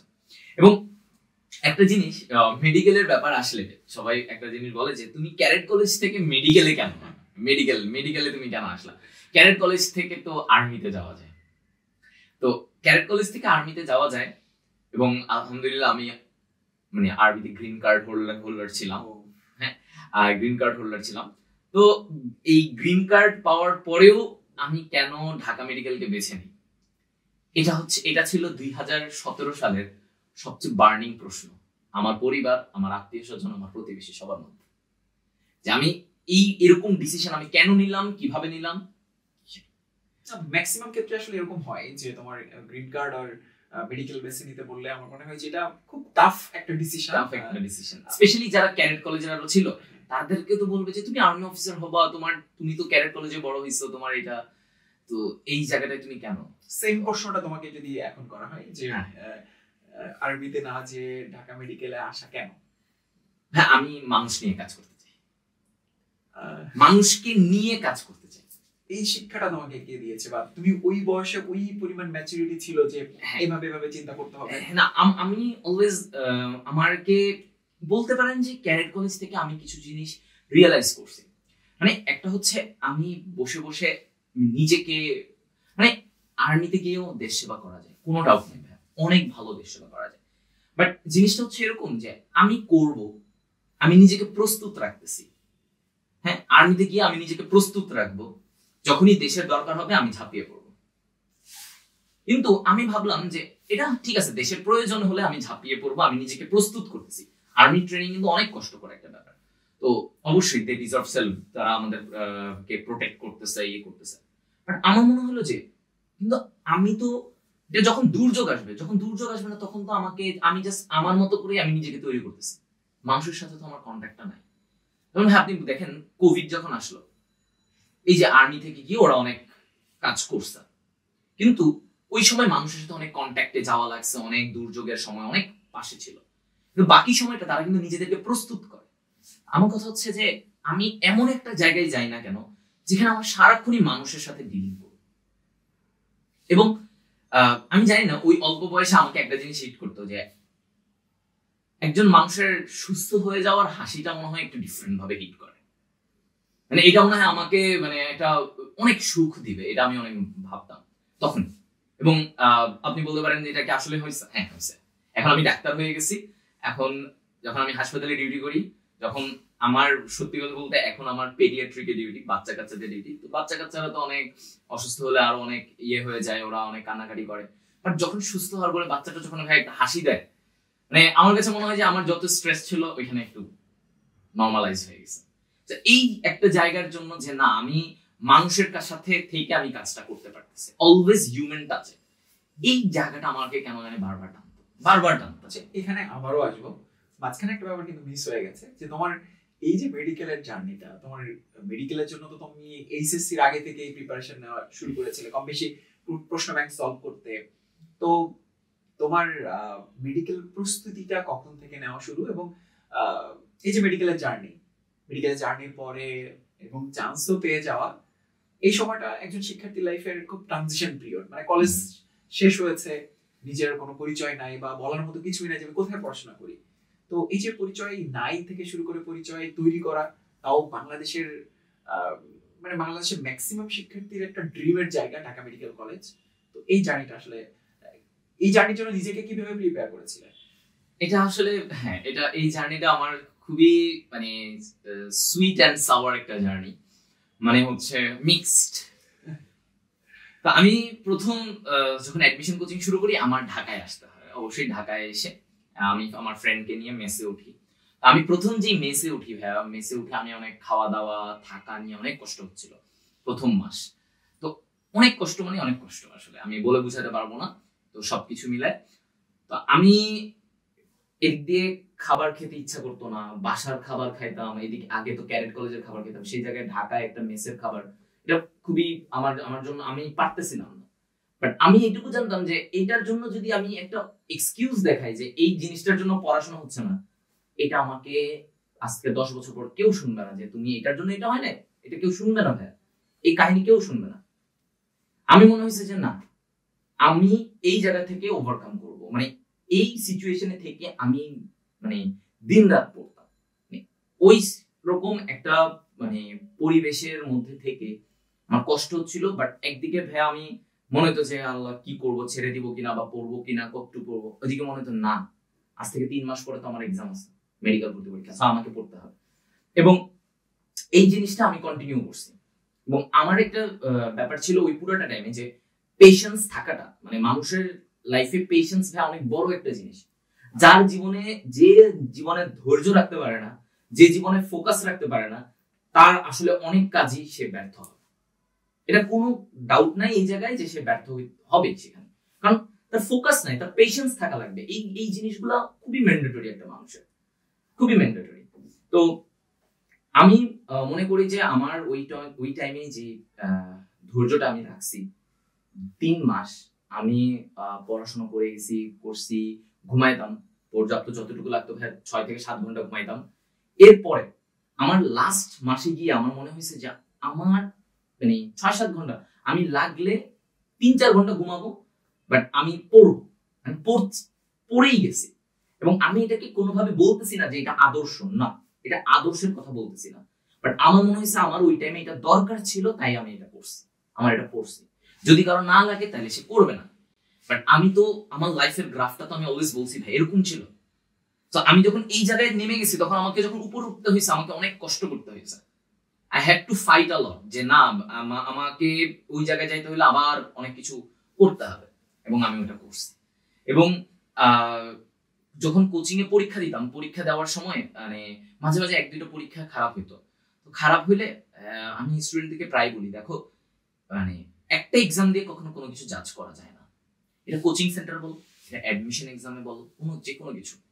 আমি ভাই অন্য অনেক ব্যাকআপ প্ল্যানও ভাবতাম, আমি এমন ভাবেও ভাবতাম, আমার তখনই আলহামদুলিল্লাহ আমার প্যারেন্টস আমাকে এমন ভাবে তৈরি করছে যে আই ওয়াজ ম্যাচিউরড এনাফ। এবং আমি এটা মানে বাংলাদেশের পার্সপেক্টিভে আমি মনে করি বাংলাদেশের প্রত্যেকটা মিডল ক্লাস স্ট্রাগলিং ছেলে বা মেয়ে, সে যে পরিমাণ ম্যাচুরিটি গেইন করে অল্প বয়সে, সেটা অনেক পরিবারের সম্ভ্রান্ত বা ভালো পরিবারের অনেক ছেলে মেয়ে 25-26 বছর বয়সে গিয়ে ওই ম্যাচুরিটি গেইন করে না। বাংলাদেশের মিডল ক্লাস ছেলে মেয়েগুলো সবচেয়ে ম্যাচিউরড হয়। এবং আমি একটা মিডল ক্লাস ফ্যামিলির ছেলে, তো আমি জানতাম যে আমার কোন জায়গাটায় আমার কতটুকু এফোর্ট দিতে হবে। সো আমি ওই সিচুয়েশনটা থেকেই আসলে আমার মনে হয়েছে যে আমাকে ফাইট দিতে হবে, এবং আমাকে মেডিকেলে যদি আমি চান্সটা পেয়ে যাই, তাহলেই মনে হয় আমার জন্য সবচেয়ে বেস্ট কিছু হবে। এবং আসলে মেডিকেলের চান্স তো যদি আল্লাহ রাখে, তখন ভাবতাম যে রাখে হবে, বাট আমি এটাও ভাবতাম যদি না হয় আমি কি করবো, আমি কি ভাববো যে আমার লাইফ শেষ? নো, এটা কোনো কিছুই না। আমি ইভেন ভাই এটাও ভাবতাম, আমি যদি একটা বাংলাদেশের একটা পাবলিক বিশ্ববিদ্যালয়ে ওইখানে গিয়ে আমি একটা সাবজেক্টে পড়ি, যেই সাবজেক্ট হয়তো সায়েন্সেরই না, হয়তো এটা হতে পারে আর্টস রিলেটেডই একটা সাবজেক্ট, আমি এভাবে ভাবতাম যে আমি যদি কোথাও বাংলাদেশের যেটা স্বনামধন্য top notch BUET medical Dhaka varsity, ওগুলোতে কোনো জায়গায় চান্স পেলাম না, আমি হয়তো কোনো একটা পাবলিক বিশ্ববিদ্যালয়ের কোনো একটা বিষয় নিয়ে আমি পড়তেছি, আমি ভাবতাম যে আমি ওই বিষয়ে আমি হাইয়েস্ট নাম্বার তুলে ওইখানে ডিপার্টমেন্টের ফার্স্ট হয়ে আমি ওই ভার্সিটিরই প্রফেসর হব, বা ওইখান থেকে গিয়ে আমি অ্যাব্রোডে গিয়ে বিদেশে গিয়ে আমি অনেক ভালো বড় কিছু করবো। আমার কেন জানি ওই সময় এই ম্যাচুরিটিটা ছিল, এবং এটা আমি অনেকেই বুঝাতে চেষ্টা করি, বলতে চেষ্টা করি, হয়তো অনেকে বুঝতে পারে, অনেকে আর এটা আসলে গ্রহণ করতে পারে না, পজিটিভলি নিতে পারে না, বাট আমি এটা নিতাম। আমার যদি মেডিকেলে না হইতো আমি ভেঙে পড়বো, নো, ভেঙে পড়া বা মানে being broken, then there is no word in my dictionary. আমি ভেঙে পড়বো, ভেঙে পড়ে আমি শেষ, সব শেষ, আমি আর পারতেছি না, কোনোভাবেই সম্ভব না। মানে আপনি আমাকে সবভাবে চেষ্টা করবেন, আপনি আমাকে ভাঙতে পারবেন না। এটা আমি সবাইকে বলি যে এই চ্যালেঞ্জ নিয়ে দেখেন যে আপনি আমাকে ভাঙবেন, আপনি আমাকে অপমান করবেন, আপনি আমাকে খারাপ কথা বলবেন, আপনি আমাকে জাজ করবেন, মানে যত ভাবে আপনি করতে পারেন, আপনি আমার ক্ষতি করলেন, বাট আপনি আমাকে ভাঙতে পারবেন না। আমি কোনো না কোনো ভাবে, থাকে না যে মাঝে মাঝে ভাই দেখবেন মানে এরকম বড় পাথর, শক্ত পাথরগুলোর মাঝখান থেকে ছোট্ট একটা চিড় ধরে যায়। হ্যাঁ, মানে মাঝে মাঝে ছোট ছোট একটা গাছ জন্মায়, কিন্তু দেখবেন এত বড় পাথরের মাঝখান দিয়ে ছোট গাছটা কেমনে আসলো। আমি মনে করি আমি হচ্ছে ওই গাছটার মতো। আপনি আমাকে পাথরের মতো এনে চেপে ধরবেন, আমি ওইখান থেকে ছোট্ট করে এনে বের হয়ে যাবো, এবং আমি ওই আলো খোঁজার জন্য আমি ছোট্ট করে পাথরের ওই ফাটল দিয়ে আমি বের হবো। So I can be like that. আমাকে এই কারণে ভাঙাটা খুবই টাফ। হ্যাঁ, হয়তো কিছু সময়ের জন্য একটু স্যাড থাকতে পারি, but I will come back. আমি কাম ব্যাক দিব, এটা আমার ডিকশনারিতেই লেখা আছে। কাম ব্যাক আমার ফেভারিট একটা word. I want come back. তো কারণ ভাই আমার লাইফটাই গেছে কাম ব্যাকের উপরে। আমি প্রত্যেকটা টাইম থেকে, আমি ক্লাস 6, আমি ক্লাস 8, 10, 12 অ্যাডমিশন, ইভেন মেডিকেলে গিয়েও আমি কাম ব্যাকের উপরে ছিলাম। ফল হয়েছে, একটু খারাপ গেছে, আবার কাম ব্যাক। তো এটাই হয়েছে। তো এই কারণে এরপরে যখন আমার এইভাবে আমি ভাবতাম, তো ওই ভাবনার কারণে আমার আসলে খুব একটা প্রেশারাইজ লাগতো না। আমি মনে করতাম আমি চেষ্টা করতেছি বেস্ট, মানে আল্লাহ তাআলা আমার জন্য যা রাখছেন তা হবে, সমস্যা নেই। তিনি যদি আমার মনে করেন যে না, তোমাকে মেডিকেলে না দিয়ে আমি তোমাকে অন্য একটা জায়গায় দিব, আই উইল অ্যাকসেপ্ট দ্যাট, কোনো সমস্যা নেই, আমি ওইখান থেকে বেস্ট হব। তো এই জিনিসটার পরে আসলে আমার মেডিকেলের পরীক্ষা তো তারপরে আসলো, এবং আমি মেডিকেলের পরীক্ষার 1 মাস আগে আমি মোটামুটি বুঝতাম যে I am going to do good, মানে আমি ভালো পারবো। এই কনফিডেন্সটা আসতেছিল, কারণ আমি অনেক পড়াশোনা করতেছিলাম ওই টাইমে, অনেক। এবং আমি আমার অনেক স্টুডেন্টদেরকেও বলি যে তোমরা যদি মানে কামব্যাক দিতে চাও, এই লেভেলের পরিশ্রম তোমাকে করতে হবে। কারণ হ্যাঁ, ঢাকা মেডিকেল কলেজে যারা আসে, যারা পড়তে চায়, তারা না মানে ইন্টার লাইফের একদম শুরু থেকে অনেক পড়ুয়া হয়, মানে তাদের জীবনে তারা পড়াশোনার ভিতরেই থাকতে চায়, হুইচ ইজ গুড, থাকতেই পারে। তো কিন্তু আমি তো এমন বান্দা ছিলাম না। আমার লাইফের অনেকগুলো স্পট আছে। আপনি যদি বলেন যে হৃদয়, তোমার লাইফটা কি, তুমি লাইফটাকে একটা পটে আনো তো তোমার, আমি বলবো যে না ভাই, আমার একটা পটে হবে না। আমার লাইফের জন্য আমার 3-4টা পট লাগবে। আমার এই পাত্রে আমার থাকবে হচ্ছে যে আমার পড়াশোনা, এটা আমার এই পাত্রে থাকবে যে না, আমি আমার ফ্যামিলির জন্য কতটুকু কন্ট্রিবিউট করতে পারতেছি, ফ্যামিলির জন্য কি করতে পারতেছি, এই থটস গুলা, আমার শখের কাজগুলা, আমার খেলাধুলা, সাংস্কৃতিক কাজ, এই জিনিসটা করা, আমার যে নিজের ঘোরাঘুরি করা, ফ্রেন্ডদের সাথে টাইম স্পেন্ড করা, নিজের লাইফটাকে একটা হচ্ছে যে কি বলা যায়, একটা ট্রিট দেওয়া। মাঝে মাঝে আমরা আমাদের জিহ্বাকে ট্রিট দেই, যে একটা ভালো বার্গার খাই, ভালো পিৎজা খাই, এগুলো খাই, বাট নিজের ভিতরের যে আত্মা, ওকে একটা ট্রিট দেওয়া, এটা আমার আরেকটা কৌটায় আছে। সো লাইফের এই কৌটাগুলা ছাড়া আমি হবে না। আপনি যদি বলেন যে হৃদয় একটা কৌটা নিয়ে বাঁচতে পারবা কিনা, আমি বলবো যে না ভাই, আমি বাঁচতে পারবো না। কারণ আপনি যদি বলেন যে হৃদয় খালি পড়াশোনা নিয়ে থাকো তো তুমি সারা জীবন, দেখি এই কৌটা নিয়ে থাকো, আমি বলবো যে আমি পারতেছি না, আমার পক্ষে হয় না একটা কৌটা নিয়ে। So I need multiple কৌটাস in life. তো এরপরে এটা করি, এই কারণে আসলে আমার এত কষ্ট করা লাগছে আসলে। আর আমি যদি এমন হইতো যে এমন বান্দা হইতাম যে আমি ফার্স্ট ইয়ার থেকেই পড়েই যাচ্ছি, তাহলে এত কষ্ট করা লাগতো না হয়তো আমার, কিন্তু আমি তো ওই বান্দা না। সো আমি সময় মতো কষ্ট করতে চাই, এটা আমি নিজে বলি যে আমার এই অ্যাবিলিটি খুব ভালো আছে। যখন আমার সময় হবে, আই উইল বি দ্য মানে most hard working person ever. এই কারণে আলহামদুলিল্লাহ মেডিকেলে যখন এইগুলা করতে করতে মেডিকেল হয়ে গেল, মেডিকেলে ভর্তি পরীক্ষা হলো, ভালোই দিলাম, মোটামুটি শিওর ছিলাম যে চান্স পাবো। ঢাকা মেডিকেল হবে কিনা তখন তো আসলে বুঝতেছি না। তো এরপরে মেডিকেলের চান্স রেজাল্টের দিনটা আমার জন্য মানে আমি মনে করি যে অনেক ডিফারেন্ট একটা, মানে কিভাবে রেজাল্টটা হয়, কিভাবে দেখো, এবং এই মুহূর্তের অনুভূতি, কাকে প্রথম ফোন কল। ওই সময় আসলে ডেটটা ছিল হচ্ছে 9 অক্টোবর 2017, পরীক্ষা হয়েছিল 6 October, 9 October 2017, the most important day in হৃদয়'s life. ঠিক সময়টা আমি এক্স্যাক্টলি বলতে পারবো, 7টার দিকে হয়ে গেছিল। তো তখন আমার হঠাৎ করে আমরা একটা খবর গুঞ্জন শুনতে পাই যে মেডিকেলের রেজাল্ট পাবলিশ হয়ে গেছে। তা আমি আমার ফ্রেন্ডকে বললাম যে দোস্ত চল রেজাল্ট তো নাকি দিছে, তো আমরা রেজাল্টটা দেখতে যাবে। তখন আমাদের কাছে স্মার্টফোন ছিল না।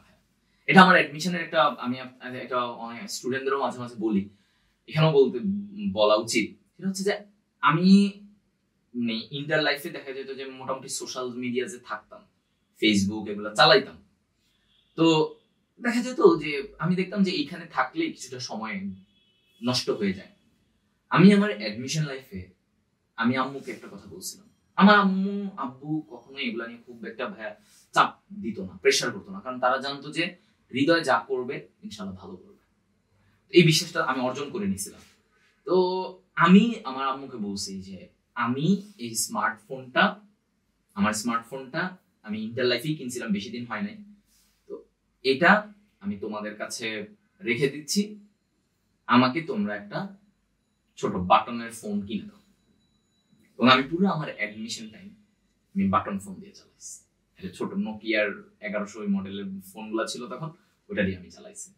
এবং ওই দিন যখন আমি প্রথম বলি, মানে এটা আমি হচ্ছে ঢাকায় আসার আগে দিয়ে, তখন আমার আম্মু বলতেছিল যে মানে তোর মতো মোবাইল পাগল মানুষ মোবাইল স্যাক্রিফাইস করতেছিস, মোবাইল স্যাক্রিফাইস করে তুই বাটন ফোন নিচ্ছিস। তো আম্মু বুঝে গেছে যে আমার ডেডিকেশন লেভেলটা আসলে অন্যদিকে যেতে যাচ্ছে, যে আমি যখন বড় ধরনের কিছু, মানে আমার লাইফের কিছু ইম্পর্টেন্ট জিনিস স্যাক্রিফাইস করি, তার মানে আমি অনেক বড় স্বার্থের জন্য স্যাক্রিফাইস করি, এটা আমি মনে করি যে আমি এটা করছিলাম তখন। এবং আমার মনে হয়েছে না, আমি এটা করবো না। আমি মোবাইল চালাইতাম, এগুলা আমার পছন্দ ছিল যে আমি একটু সোশ্যাল মিডিয়াতে থাকবো, একটু এটা দেখবো এটা দেখবো, কিন্তু না, হ্যাঁ আমি ওই মুভি দেখবো না, কোনো কিছুই না, সব বাদ, জাস্ট ওই বাটন ফোন দিয়ে আব্বু আমার সাথে কথা বলতাম। তো আমাকে দেখে আমার ফ্রেন্ডেরও সেম অবস্থা ছিল। এবং যেদিন রেজাল্ট দিল, এখন আমরা ভাবতেছি আমাদের রেজাল্ট আমরা কিভাবে দেখবো। আমার রেজাল্টে তো আমি তো বাটন ফোনের রেজাল্ট দেখতে পারতেছি না। তো এখন আমরা চলে গেলাম নিচে, এই যে এখান থেকে একটু দূরেই হচ্ছে যে আমার ইয়েটা ছিল, মেসটা ছিল, এবং ওইখান থেকে আমি দোকানে গিয়েছি যে আমার হচ্ছে যে আমাদের রেজাল্টটা দেখে দেন। তো ওইখানে যে দোকানের যিনি বসা ছিলেন কম্পিউটারে, তিনি বলতেছেন যে ভাই অনেক ব্যস্ত আছি, তো কাজটা করবো না। তো এখন আমরা কাকে বলবো, ওইদিকে তো আর দোকান নাই ভাই আশেপাশে। তো তখন আমার পাশের ফ্রেন্ড বললো যে আচ্ছা ঠিক আছে, আমরা তো এখানে পারতেছি না নিজেরা দেখতে, তো বাসায় বলে দেখি। বাসায় আমি চাচ্ছিলাম যে আমি আগে জানি তারপরে বাসায় জানাই। আমার ফ্রেন্ড বলতো আচ্ছা, আমি বললাম আচ্ছা ঠিক আছে। তো ওর বোনকে ফোন দিল, ওর বোন হচ্ছে ধরলাম, ও বললো যে আপু আপনি আমাদের রেজাল্টটা দেখে দেন। আপু বলছে আচ্ছা ঠিক আছে, রোল দাও তোমার। তো আমার ফ্রেন্ড ওর বোনকে নিজের রোল দিল। এখন আমার ফ্রেন্ড দিক থেকে ওর যখন আপু বললো যে তুমি তো ঢাকা মেডিকেল কলেজে চান্স পেয়েছো, তখন আমার ফ্রেন্ড তো এদিক থেকে ওর কানে ফোন, ও তো লাফাচ্ছে, চিল্লায় উঠছে, ও তো খুশিতে। ওর পাশে আমি তখন আছি, আমি তো ওইভাবে তাকাই আছি, আমি খুশি না, আমি তো ভাবতেছি যে আমারটা তো আমি এখনো জানি না আমি কি হয়েছি। তো আমি ওকে পিঠে ইয়ে করে দোস্ত কনগ্রেটস এরকম। তো ও কিছুক্ষণ পরে ও রিয়েলাইজ করলো যে আমার রেজাল্টটা তো এখনো জানা হয় নাই, ও তো সেলিব্রেশন করছে। তো ও একটু পরে আমাকে বলছে যে আপু হৃদয়ের রেজাল্ট একটু জেনে দাও। তো আপু বললো যে রোল নাম্বার, এবং এরপরে আপু বলতেছে, আপু তখন চিল্লায় ওই পাশ থেকে বলতেছে আরে হৃদয় তো ঢাকা মেডিকেল কলেজে পাইছে। তো যখন এই জায়গাটা আসছে যে হৃদয়ও ঢাকা মেডিকেল কলেজে, তখন আমি এই পার্ট থেকে, আমি লাউড স্পিকারে ছিল, আমি শুনে আমি বলছি যে মানে লাইফে আর কিছু, আল্লাহর কাছে আমি আর কিছু চাই না। আমার কাছে আমি যতটুক আপাতত চাইছিলাম আল্লাহ আমার সবটাই দিয়ে দিস, মানে অপূর্ণ রাখে নাই তখন। তো ওইখান থেকেই আসলে এরপরে আমি আমার ফ্রেন্ড চিল্লাইতে রোডের মাঝখানে, চিকন রোড, মানে একদম চিল্লাইতে মাঝখানে লাফাচ্ছিলাম, এর মাঝখানে রিক্সা গুলো আসতে পারতেছিল না। ওরা তো বলতেছে এই কি করতেছে এখানে, এই সেই। পরে আমরা বললাম যে আঙ্কেল আমরা মেডিকেলে চান্স পাইছি, দুইজনই ঢাকা মেডিকেল কলেজে। তো ওনারা তখন একটু বললো যে আচ্ছা ঠিক আছে, খুবই ভালো বাবা, একটু সাইডে দাঁড়াও, এই সেই। এই ছিল হচ্ছে তখন। এবং হ্যাঁ, এরপরে প্রথম ফোনটা আমার আব্বুকে দিছে। তো আব্বুকে যখন প্রথম ফোনটা দিছি, আসলে আব্বুকে কেন দিছি, আমাদের মিডল ক্লাস পরিবারগুলোতে হয় কি, বাবারা একটু স্ট্রিক্ট থাকে, বাবারা আবেগ প্রকাশ করতে পারে না বা চায়ও না হয়তো যে প্রকাশ করি, তারা একটু স্ট্রং থাকতে চায় কেন জানি আমাদের এই বাংলাদেশেই বলতে পারি আমি, বাবারা একটু ইয়ে থাকে। আমার মনে হয়েছে যে আমি জানি আম্মুকে বললে তো আম্মু খুশিতে আবেগে আম্মু কান্নাকাটি করে দিবে, আমি বলবো আব্বুকে বলি। আব্বুকে কখনো আমার এভাবে ডিরেক্টলি রেজাল্টগুলো বলা হয় না, আমি বলি যে এটা বলি। আমি যখন আব্বুকে বললাম, আব্বু তো খুবই চিন্তিত ছিল ওই দিন যে কি হবে রেজাল্ট। আমি যখন আব্বুকে বললাম, আব্বু বলতেছে যে মানে কি হয়েছে, বললাম যে আব্বু আমি ঢাকা মেডিকেল কলেজে চান্স পেয়ে গেছি। মানে জাস্ট 1 সেকেন্ডের মধ্যে আমি ওই পাশ থেকে বুঝে গেছি যে আমার আব্বু কেঁদে দিছে। এবং আব্বুর ওই কাঁদো কাঁদো ভয়েসটা আমার তো এখনো মনে পড়ে, যে আব্বু মানে জাস্ট বলতেছিল যে বাবা আর কিছু লাগবে না, তুমি বাসায় চলে আসো। তো এরকম আমি আর ওইখানে কিছু বলি না, কারণ আমি জানি আব্বু তখন মানে খুশিতেই আসলে কাঁদতেছে। তো ওই সিচুয়েশনটা থেকে তারপরে আম্মুর সাথে কথা হইলো, আপুর সাথে বড় আপুর সাথে কথা হইলো, এইভাবে করে করে সবাইকে জানাইলাম। এবং ঢাকায় ছিলাম আরো কয়েকদিন, থাকার পরে তারপরে বাসায় গিয়ে আত্মীয় স্বজন সবাই গিয়েছে। তবে আসলে ঢাকা মেডিকেল কলেজে চান্স পাওয়ার পরে তারপরে আমার লাইফের আরেকটা মানে চ্যাপ্টার শুরু হয়, যেখানে আমি একটা মনে হয়েছে যে আমি মানে তখন থেকে আমার আরো বেশি জিনিসটা আসছে যে পাছে লোকে কিছু বলে, এই জিনিসটা আমি আর মানে এটা নিয়ে আমি কখনো বদার্ড হব না। মানুষ আমাকে, আমি তখন একই সাথে আমার গ্রিন কার্ডও ছিল, আর্মিতে গ্রিন কার্ডে। তো সবাই বলতেছিল যে তুমি ঠিক আছে মেডিকেলে পাইছো, তুমি ইয়েতে চলে যাও, আর্মিতে গেলে তুমি তাড়াতাড়ি এস্টাবলিশড হবা, তুমি অনেক তাড়াতাড়ি ইনকাম করা শুরু করবা, মিডল ক্লাস পরিবারের জন্য তো এটাই দরকার। এবং ভাই আপনি দেখবেন আমাদের বাংলাদেশের মিডল ক্লাস পরিবারগুলোতে বা মিডল ক্লাস থেকে লোয়ার মিডল ক্লাসে আমি যদি যাই, প্রত্যেকটা পরিবার তার মানে সন্তানের বা প্রত্যেকেরই ব্যক্তিগত ইচ্ছা থেকে তাদের ডিমান্ড ফুলফিল করার জায়গাটাই আরো বেশি স্ট্রং থাকে। স্টাবলিশ হও, টাকা উপার্জন করো, এইটা করো ওইটা করো, যত দ্রুত সম্ভব টাকা উপার্জন করে ফেলো। ইচ্ছা কি হচ্ছে এটা খুব কম জায়গায় প্রায়োরিটি দেওয়া হয়। এখন আমার ইচ্ছা হলো আমি এটা করবো না, তুমি এমন কাজ করো যেটাতে তাড়াতাড়ি টাকা পয়সা উপার্জন করবা। যেমন আর্মিতে গেলে তুমি খুব এস্টাবলিশড হবে, তুমি মেডিকেলে যাবা 6 বছর হবে, 6 বছর থেকে এরপরে কবে আস্তে আস্তে করবা, অনেক সময়ের ব্যাপার। ইচ্ছার দামটা কেন জানি আমাদের ম্যাক্সিমাম ফ্যামিলি গুলোতে থাকে না, যে না ও তো ইচ্ছা করছে। আমার ওই জায়গাটাই অবস্থায় এমন ছিল যে আমার পরিবার, আমার আত্মীয় স্বজনের অনেকেই আমাকে অনেকভাবে একটু জোর করতেছিল যে না তুমি আর্মিতে যাও। এবং এই জায়গাটায় মানে একটা ডিসিশন অলওয়েজ আসছে ব্রেইন আর হার্টের মধ্যে, যে আমি কি ব্রেইনের কথা শুনবো না হার্টের কথা শুনবো। এন্ড অ্যাজ ইউজুয়াল আমি বলি লিসেন টু ইয়োর হার্ট, এবং আমি এটাই করছি। আমার হার্ট বলছে যে না ভাই তুমি ডাক্তারিতে যাও, তুমি ডাক্তার হও, তোমার ব্রেইনের কথা শুনতে হবে না, যে আমি ক্যালকুলেশন করতে হবে না যে আজ থেকে 3 বছর পরে তাহলে আমি এস্টাবলিশড হয়ে যাব, আমি বেতন পাওয়া শুরু করবো, আমার এইটা হবে, আজ থেকে 7 বছর পরে আমাকে সরকার গাড়ি দিবে। এইসব ব্রেইনের থিঙ্কিং আমি যাইনি। আমার মনে চাইছে যে আমার ডাক্তার হইতে হবে, আমি ডাক্তার হওয়ার জন্য। এবং এই জায়গাটায় আমাকে আমার আম্মু অনেক সাপোর্ট দিচ্ছে। এবং আমি সত্যি আসলে মাদেরকে তো কৃতজ্ঞতা দিয়ে কেউ কখনো সন্তান কখনো কিছু করতে পারে না, যে কৃতজ্ঞতা দিয়ে এটা মানে সম্পূর্ণতা দিতে পারে না, আসলে সবকিছুই অপূর্ণ তাদের প্রতি। কিন্তু এই জায়গাটা আমাকে অনেক সাপোর্ট দিয়েছিল, সবার বিরুদ্ধে গিয়ে এটাই বলছে যে হৃদয়ের যেহেতু ইচ্ছা, ছেলের যেহেতু ইচ্ছা, তাহলে আমরা আর কিছু বলবো না। আচ্ছা, যে কোনো একটা মেডিকেল স্টুডেন্ট যখন মেডিকেলে চান্স পায়, ইভেন আমরা পাবলিক ইউনিভার্সিটির অনেক স্টুডেন্টদেরকে দেখেছি, ইঞ্জিনিয়ারিং পড়ছে, বুয়েটের অনেক শিক্ষার্থীকে দেখেছি, যে কোনো কলেজ ব্যাকগ্রাউন্ডের কেউ এবং একই সাথে যারা ক্যাডেট ব্যাকগ্রাউন্ডের হয়, ওদের মানে এটিকেট, জেস্চার, কথাবার্তার ধরন, থট প্রসেস একটু ডিফারেন্ট হয়। তো যখন তুমি মেডিকেলে পড়া শুরু করলে, যখন first proof, second proof, even তুমি যখন ডাক্তার হয়ে গেছো, এই ডাক্তার হওয়ার জার্নিতে তুমি নিশ্চয়ই সেম ব্যাপারটা খেয়াল করেছো। তো মানে ক্যাডেট কলেজের রিফ্লেকশন তোমার মেডিকেল লাইফে কিভাবে ইম্প্যাক্ট ফেলেছে? প্রথম কথা ভাই আমাকে অনেক ম্যাচিউরড করে তুলছে। আমি বারবার এটাই বলি, cadet college makes you matured. আমার মধ্যে ক্যাডেট কলেজ কখনো হিংসা বা স্বার্থপরতা এইসব জিনিস আমরা কখনো শিখি নাই।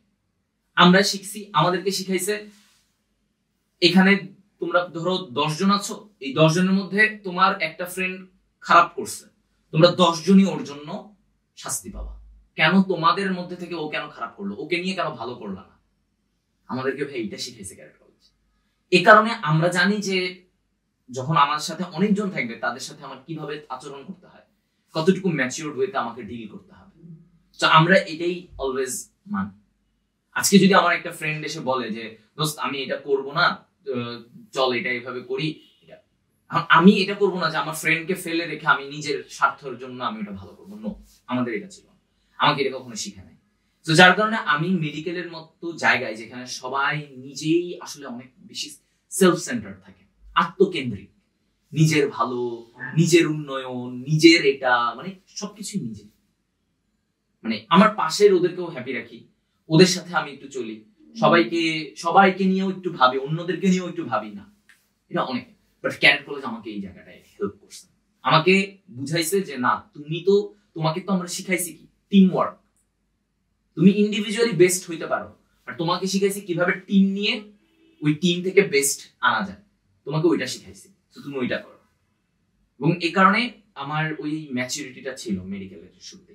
এবং একটা থাকে না কনফিডেন্ট, আমি 1 ঘন্টা পড়ে গেলেও আমি ওইখানে গিয়ে কনফিডেন্টলি আমি পরীক্ষায় বলে আসতে পারবো।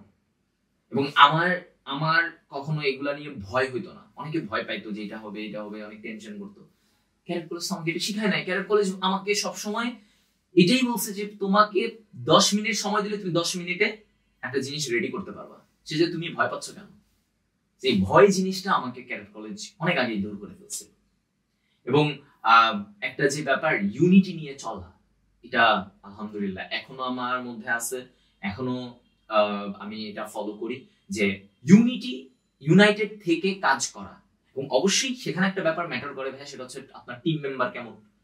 টিম মেম্বার যদি মোটামুটি আপনার সাপোর্টে থাকে তাহলে আপনি ইউনাইটেড হয়ে আপনি অনেক কিছু করতে পারবেন। কখনোই আমার এটা মনে হয় না যে না আমি আলাদাভাবে কিছু করব, আমি একাই বেস্ট হই, আমার ওই ফ্রেন্ড ওই টিম যারা আমার মতোই আছে তাদেরকে নিয়ে কেন হবো না, এরকম না। সবসময় গ্রিন কার্ড ছেড়ে মেডিকেলে আসা, তো একজন মানুষের সাথে কাজ করে, মানুষের সাথে মিশে কাজ করার যে হৃদয় হতে চেয়েছিল, সেই যাত্রা পথে হঠাৎ করে জনপ্রিয় বায়োলজি শিক্ষক হৃদয় আসলে কিভাবে হলো, এবং এই যে বায়োলজি পড়ানোর প্রতি আগ্রহ তৈরি হওয়া। এবং তুমি এত দারুণ ভাবে বায়োলজি পড়াও, আমার মনে হয় বাংলাদেশে এডটেক ইন্ডাস্ট্রিতে যতজন বায়োলজি পড়ায় আমার দেখা সব থেকে ডেডিকেটেড, সব থেকে গুছিয়ে পড়ানো মানুষটা হচ্ছে তুমি। তো এই যে জনপ্রিয় বায়োলজি শিক্ষক, মানে এই যাত্রাটা এবং এই বীজটাকে বপন করেছে কে? আচ্ছা, এইখানে আসলে আপনি যদি আমার ক্যারেট লাইফের যে ঘটনাটা আপনি শুনছেন, আমার মনে হয় যে এখানে আপনি একটা জিনিস ধারণা পাওয়ার কথা যে আমি কথা বলতে অনেক পছন্দ করি। এবং আমার পুরো ক্যারেট লাইফ গেছে, আমি মঞ্চে হোক, আমি ব্যক্তি জীবনে হোক, আমি অনেক কথা বলি, অনেক অনেক অনেক কথা বলতে পছন্দ করি। আমার যখন কথা বলা শুরু হয় আমি থামতে পারি না। তো আমার ক্যারেট জীবনে হচ্ছে যে আমাকে অলওয়েজ কেন জানি একটা মনে হইতে যে আমি ভালো প্রেজেন্ট করতে পারবো, এটা একটা পয়েন্ট। আরেকটা ছিল হচ্ছে যে ভাইয়া আমি আমার ক্যারেট লাইফে বায়োলজি ভালোভাবে শিখতে পারি নাই। মানে বায়োলজির জন্য আমাকে যে কেউ শিখাই দিবে ধরে হাতে কলমে, এটা আমি পাই নাই। আমি নিজে কষ্ট করে বিভিন্ন বই পড়ে আমি বায়োলজি শিখেছি।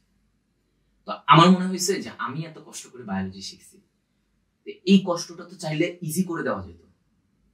জি কেউ আমাকে যদি আজকে আপনি কেমিস্ট্রি পড়াচ্ছেন, আপনি যদি মনে হয় যে আপনি যে ইজি করে কেমিস্ট্রিটা পড়াই দিচ্ছেন, আপনাকে যদি সেম ইজি ভাবে কেমিস্ট্রিটা আপনাকে পড়াই দিত, তাহলে আপনার জন্য কেমিস্ট্রিটা অনেক সহজ হয়ে যেত।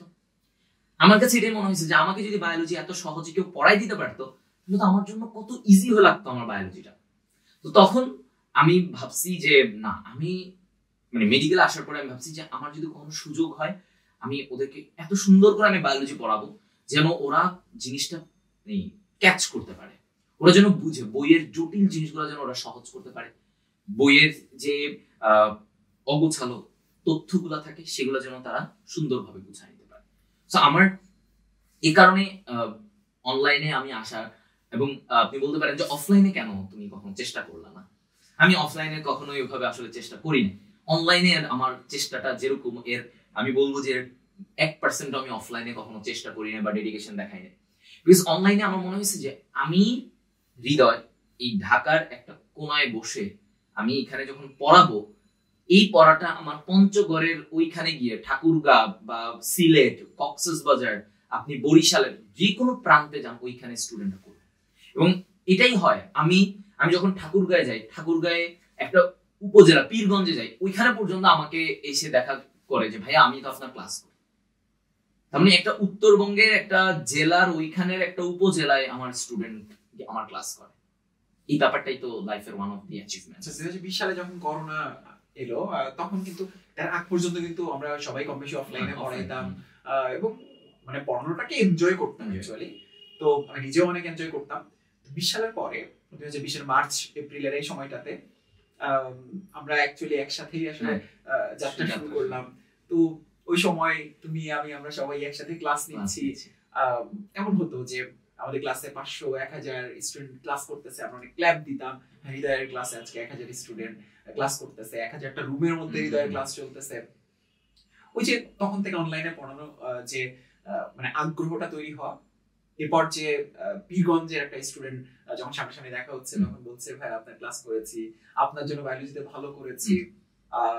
ইভেন তোমার ইউটিউবে যে প্লেলিস্ট গুলো আছে, হয়তো সামনে হয়তো কতদিন আমরা পড়াতে পারবো জানি না, কিন্তু এই যে আমরা আমাদের ম্যাটেরিয়ালস গুলো রেখে যাচ্ছি, হয়তো সামনে কোনো একদিন কোনো একটা রোগী দেখে বা কোনো চেম্বার থেকে তুমি বাসায় ব্যাক করছো, রাতে নোটিফিকেশন আসছে যে ভাই আপনার ক্লাস দেখে এ প্লাস পেলাম। তুমি তখন হয়তো এরকম চিন্তা করতে পারো যে হ্যাঁ, আজকে 10 বছর আগে আমি প্লেলিস্টটা বানিয়েছিলাম। তো এই যে যাত্রা 20 সাল থেকে ইউটিউবে প্লেলিস্ট বানানো এবং হচ্ছে তোমার ম্যাটেরিয়ালস গুলো রেখে যাওয়া, তুমি যে মানুষকে নিয়ে কাজ করতে চেয়েছিলে, মেডিকেলে যে জন্য ভর্তি হয়েছো, এটাও কি সেটারই একটা পার্ট হিসেবে কি মনে করো কিনা তুমি? এক্স্যাক্টলি। মানে আমি সবসময়, আপনি আমাকে কখনো ভাইয়া দেখবেন না যে আমি টেকনোলজিতে অনেক বেশি ইনভলভড। মানে আমি যে আমাকে যদি কেউ বলে ল্যাপটপ নিয়ে এই অনেক কাজ করো, ওইটা করো, আমি এটা পারি না, আমার আসে না ভিতর থেকে। আমি যে ওই স্কিলটা শিখবো বা ওইটা শিখে আমি কিছু করবো, আমার আসে না কেন জানি। আমার মনে হয় যে আমি একটা জড় বস্তু নিয়ে আমি কি কাজ করবো, আমার মন থেকে আসে না। না, আপনি আজকে আমাকে অন্য আরেকটা কাজ দেন যেটাতে মানুষজন ইনভলভ, যেখানে আমি মানুষের সাথে ইন্টারাকশন করতে পারবো, আমি দেখবেন ওইখানেও আমি ডেডিকেটেডলি হয়ে গেছি। মানে এরকম ব্যাপারই আমার সব প্রত্যেকটা কাজে কর্মে থাকে। তো অনলাইনে আসার পরে এটা আমার মনে হয়েছে যে আমি যখন প্রথমে ক্লাস নিতাম, প্রথমে অগোছালো কিছু ক্লাস নিতাম, মনে হয়তো আজকে এই টপিক পড়াই, কালকে ওই ছোট্ট একটা টপিক পড়াই, খুব অগোছালো ছিল। তো পরে আমার মনে হলো যে একটা স্টুডেন্ট যখন পড়তে যায়, ও খেয়াল করে যে এই চ্যাপ্টারটা তার অনেক কষ্ট লাগে বা এটা পড়তে বুঝতে কষ্ট হয়, ওই জায়গাটা কিভাবে সহজ বানানো যায়। আমার এরপর থেকে আমার মাথায় আসছে যে আমি যদি প্রতিটা চ্যাপ্টারকে ওদের ইজি বানায় আমি যদি ইউটিউবে রাখতে পারি, ওই স্টুডেন্ট ও যখনই ওর সমস্যা হবে ও ইউটিউবে ঢুকে আমার ক্লাসটা করবে, এবং ও ক্লাসটা করার পরে যখন ও বুঝবে, ও অটোমেটিক, আমি এটা মনে করি যে ওই স্টুডেন্টটা আমার জন্য মন থেকে দোয়া করছে। এবং আমি আমার যাত্রা পথে আমার মনে হয় যে আমি অনেক অনেক অনেক মানুষের দোয়া নিয়ে আজকে এতটুকু আসছি। আমি মানুষের দোয়া ছাড়া হয়তো আমার এত দূর আসা টাফ হতো, খালি হার্ড ওয়ার্ক দিয়েই আমি এত দূর আসতে পারতাম। আমাদের কয়েকটা শো আগে পার্থদা এসেছিলেন, যিনি আমার আইডল, যার মাধ্যমে আমি আসলে অনলাইনে পড়ানো শুরু করেছি। তাকেও সেম প্রশ্নটা করেছিলাম যে আপনি কি তখন এটা চিন্তা করেছিলেন? উনি আসলে ব্যাপারটাকে এইভাবে মানে বুঝাতে চেয়েছেন যে আমি হয়তো এভাবে চিন্তা করিনি, তবে আমার ইচ্ছা ছিল যে আমি যতটুকু শিখেছি সেটা যদি কাউকে শিখিয়ে যেতে পারি, তাহলে হয়তো আমার মধ্যে একটা ভালো লাগা কাজ করবে। তো অতটুকু কন্ট্রিবিউশন আমি আসলে করে যেতে চাই। তো আমার মনে হয় যে তোমার আইডিওলজিটাও কাছাকাছি, যে আমি যেটা শিখেছি বা আমি যেটা আমার অপূর্ণতা ছিল, যদি আমার স্কিলের মধ্যে আমি সেটা কন্ট্রিবিউট করে যেতে পারি, তাহলে সেটা হয়তো আমাকে একটা সময় যে আমাকে প্রাউড করবে। আচ্ছা, আমরা তো একসাথে যেহেতু যাত্রা শুরু করেছি, আমরা বন্দি পাঠশালার একই টিমে কাজ করেছি। আমরা বন্দি পাঠশালা আমাদেরকে অনেক কিছু দিয়েছে, আমরা বন্দি পাঠশালার জন্য অনেক বেশি গ্রেটফুল। বন্দি পাঠশালা নামটা মাথায় আসলে মানে কি আসে তোমার মাথার মধ্যে, বা বন্দি পাঠশালার সাথে তোমার সম্পর্ক, বন্দি পাঠশালা কতটুকু ইমোশনের জায়গা দখল করে আছে তোমার? বন্দি পাঠশালার কথা প্রথম আসলে আমার একটা ওয়ার্ড মাথায় আসে, ডেডিকেশন।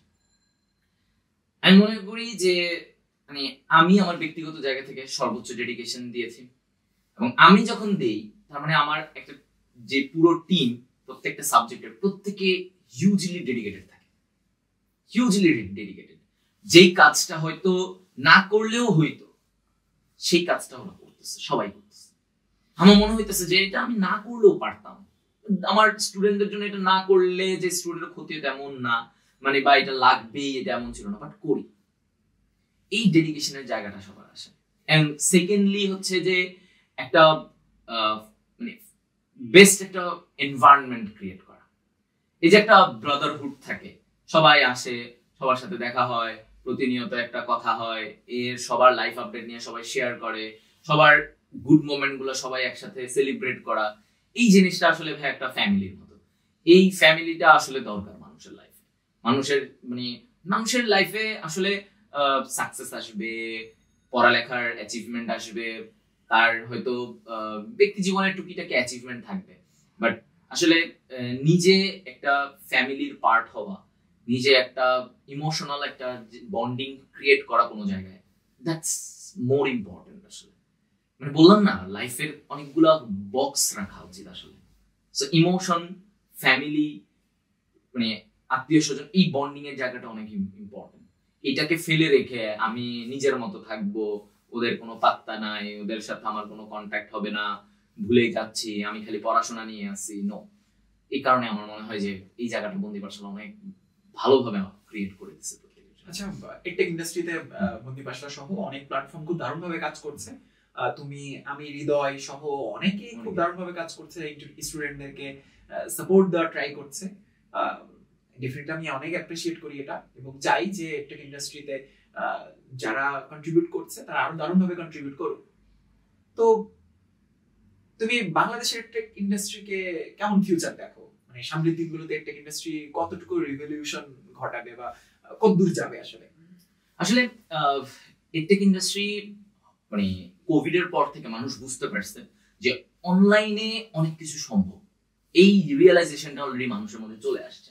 মানুষ ঘরে বসে, মানুষ একটা কম্পিউটার বা তার মোবাইলে বসে সে এত কিছু শিখতে পারতেছে, যেটা হয়তো সে বিভিন্ন কোচিং এ দৌড়ায় দৌড়ায়, বিভিন্ন দরজায় দৌড়ায় দৌড়ায়, স্যারের বাসায় দৌড়ায় দৌড়ায় শিখতে পারতো না, সে এখন একটা মোবাইল থেকে সে যে পরিমাণ শিখতে পারতেছে। তো আমি আসলে পার্সোনালি মনে করি টেক ইন্ডাস্ট্রিটা এমন ভাবে যাওয়া উচিত, মানে একটা স্টুডেন্টের আর কোথাও যাইতে হবে না, সে এইখানে, সে নাম জানবে বন্দি পাঠশালা, সে নাম জানবে এটা, সে এইখানেই থাকবে এবং সে বুঝবে যে আমার এইখান থেকেই আমি বেস্ট আউটপুট আমি পাবো। এবং টেক ইন্ডাস্ট্রি গুলোতেও আমার যেটা মনে হয় যে কিছু চেঞ্জেস যে জায়গাগুলোতে আসলে দরকার, সেটা হচ্ছে প্র্যাকটিক্যাল ওরিয়েন্টেড অনেক পড়াশোনা স্টার্ট করা উচিত। এটা খুবই ডিমান্ড হওয়া ক্রিয়েট করা উচিত।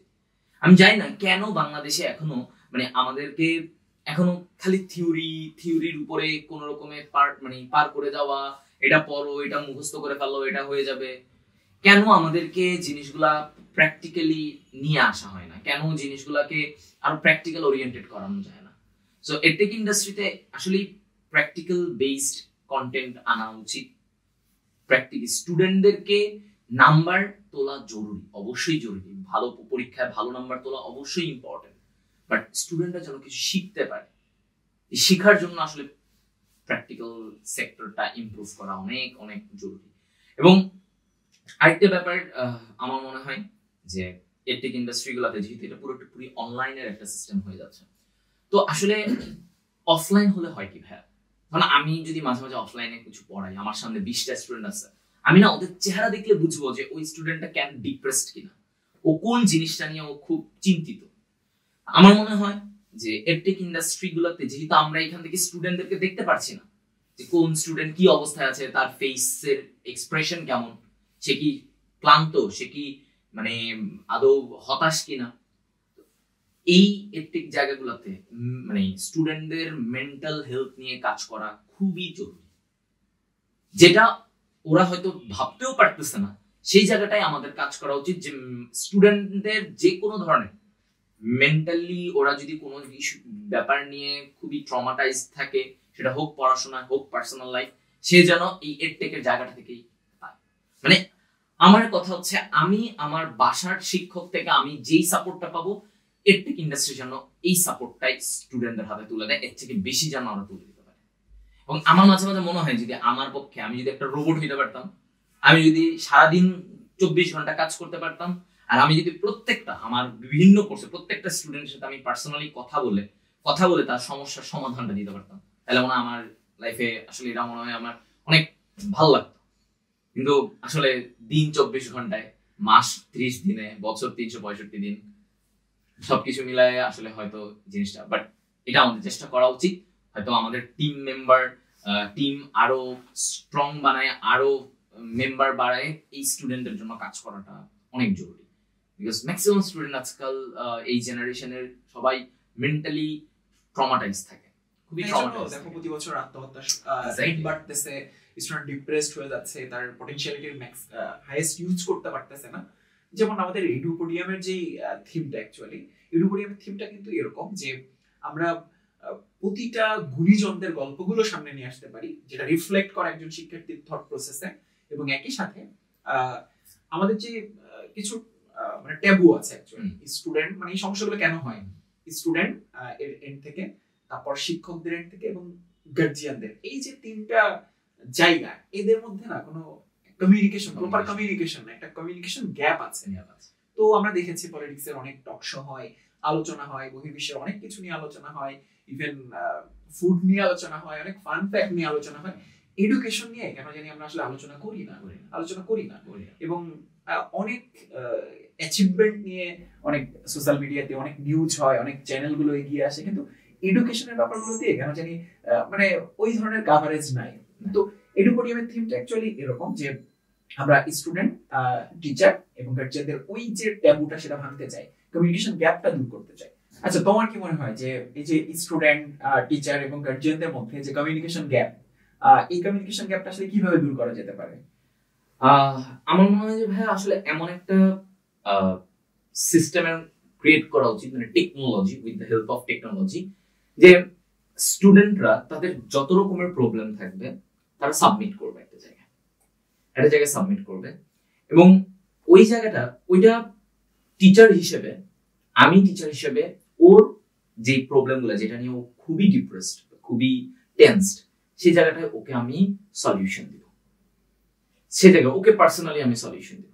এবং এটার জন্য আমার একটা বড় ম্যান পাওয়ার লাগবে, যারা মানে সাফিসিয়েন্ট এনাফ যে না আমি পারবো, আমি ওকে বুঝাইতে পারবো, ওর প্রবলেমটা আমি সলভ করে দিতে পারবো। হ্যাঁ, এই জায়গাটায় আমাদের এই ম্যান পাওয়ারটা যদি থাকে, ওরা স্টুডেন্টরা পাবে। এবং গার্জিয়ানদের যে ব্যাপারটা আসলে, হ্যাঁ মানে গার্জিয়ানরা, মানে স্টুডেন্ট যদি নিজে স্যাটিসফাইড হয়ে যায়, তখন গার্জিয়ানরা হয়তো এটাতেই অনেক খুশি থাকবে। তারপরেও অনেক গার্জিয়ানরা থাকতে পারে যে না, আমার তো এটা, আমার ছেলের থেকে এটা প্রবলেম হচ্ছে মনে হচ্ছে, বা আমার মেয়ের এটা প্রবলেম। তো সেই জায়গাতে গার্জিয়ানদেরও তাদেরও প্রবলেম যদি থাকে, তারাও আমাদের জায়গায় জানাইতে পারবে। মানে এই দরজাটা ওপেন রাখতে হবে। আমাদের কাছে হয় কি, আমাদের দরজাটা ক্লোজ হয়ে থাকে, যে কয়টা স্টুডেন্ট আমাকে পার্সোনালি আগাবে, পার্সোনালি আমাকে রিচ করবে কয়জন, আমি বা কয়জনকে পার্সোনালি আগাইতে পারবো। তাহলে আমাকে কি করতে হবে, আমাকে একটা সিস্টেমের মধ্যে যাইতে হবে, যে সিস্টেমে সবকিছু ওরা আমার কাছে জানাবে। আমি এবং আমার টিম, আমি একা পুরো বাংলাদেশকে কিছু চেঞ্জ করতে পারবো না, আমার একটা টিম লাগবে, শক্ত টিম লাগবে। প্রধানমন্ত্রী একা বাংলাদেশ চালায় না, প্রধানমন্ত্রীর একটা টিম থাকে, একটা মন্ত্রীর প্যানেল থাকে, এরকম থাকে। আমার টিম থাকবে, আমি ওই টিম দিয়ে ওদের সবকিছু সলভ করবো, এবং ওরা এটা বুঝবে যে এটা হৃদয় ভাইয়ার এই টিম থেকে এই সলিউশনটা আসছে। হ্যাঁ, আমার মনে হয় তোমার সাথে যদি আরেকটু অ্যাড করি, যে এক্ষেত্রে আসলে প্রচুর ডিসকাশন হওয়া উচিত, প্রচুর আলোচনা হওয়া উচিত। প্রবলেম গুলো কি ছিল লাইফে একজন গুণীজনের, অথবা যে সাকসেস হয়েছে অলরেডি, শিক্ষকদের লাইফ সম্পর্কে জানা উচিত, তাদের স্ট্রাগলের এই গল্পগুলো জানা উচিত, কিভাবে ওভারকাম করেছে, সে কিভাবে মেন্টাল হেলথ গুলো সলিউশন বের করেছে। আমার মনে হয় এই ধরনের আলোচনা হওয়াটা খুবই জরুরি। এটা আসলে, এবং ওদের প্রবলেম গুলো কম বেশি আমরা অনেকটুকুই জানি। এই যে আজকে এইগুলা নিয়ে তো অনেক কিছু আলোচনা করা হলো, এইটাই তো একটা মেসেজ আসলে স্টুডেন্টদের জন্য। আপনি যখন প্রতিবার এই এডুপোডিয়ামে আপনি বিভিন্ন পার্সনদের থেকে আপনি যখন মেসেজ গুলো ওদেরকে দিচ্ছেন, ওদের প্রবলেমের সলিউশন গুলো ওদেরকে দিচ্ছেন, এটাও কিন্তু ওয়ান কাইন্ড অফ সার্ভিস, যে স্টুডেন্টরা এখান থেকেই বুঝে যাচ্ছে যে না, আমার কি করা উচিত, কিভাবে আগানো উচিত, কোন জিনিসটা করা উচিত না, এটা কিন্তু এখন বুঝে যাচ্ছে। আচ্ছা, তোমার পুরো আলোচনার মধ্যে আমি কয়েকটা বিষয় খেয়াল করেছি যে একজন হৃদয় কি যদি আলোচনা করতে বলা হয় বা ব্যাখ্যায়িত করতে বলা হয় তাহলে দুটো পার্ট আসে। একটা হচ্ছে তার ক্যাডেট লাইফ, আর আরেকটা হচ্ছে তার মেডিকেল লাইফ।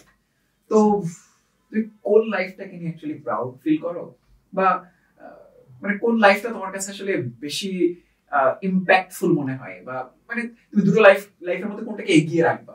আচ্ছা, এটা খুবই টাফ একটা প্রশ্ন, বাট এই টাফ প্রশ্নের উত্তরটা আমার কাছে, আমার জন্য খুব ইজি। সেটা হচ্ছে আমার লাইফে আমি যদি বলি যে আমি প্রাউড কোনটা নিয়ে, বা আমি কোন লাইফটা আমি আসলে অনেক মিস করি, কোন লাইফটা আমাকে অনেক কিছু শিখাইছে, সেটা হচ্ছে আমার ক্যাডেট লাইফ।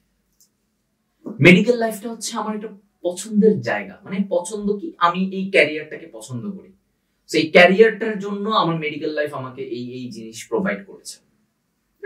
আমাকে ডাক্তার বানানোর কারিগর ছিল আমার এই মেডিকেল লাইফ, আমার ঢাকা মেডিকেল কলেজ, এটা আমার কারিগর, এটা আমার প্রফেশনালদের জন্য। বাট ব্যক্তিভাবে হৃদয়কে তৈরি করার জন্য, ব্যক্তিভাবে এই হৃদয় ভিতরে যেইটুকু, আমি মনে করি না যে আমি সর্বগুণে গুণান্বিত, এটা কোনো মানুষ বলতে পারে না যে আমার মধ্যে সব ধরনের গুণ আছে, বাট আমার মধ্যে যেটুকু গুণ আছে সেইটুকু গুণ আমি আমার ক্যারিয়ার লাইফ থেকে অর্জন করছি। এবং আপনি যদি বলেন যে আচ্ছা হৃদয়, আমি তোমার মধ্যে 5টা ভালো গুণ দেখতে পাচ্ছি, আমি বলবো যে ভাই 5টা ভালো গুণই যা দেখছেন সেটা আমার ক্যারিয়ার লাইফ থেকে আসছে। এবং যদি আমার মধ্যে কোনো খারাপ গুণ না দেখে থাকেন যে না এটা তো তোমার মধ্যে নাই, এটা কেন, এটা তো অন্য অনেক মানুষের মধ্যে এই বয়সে থাকে, তুমি কেন এটা করলা না, বা তোমার মধ্যে এটা হলো না কেন, ভাই আমাকে ক্যাডেট কলেজ এটা মানা করছে করতে, তাই আমি করি না।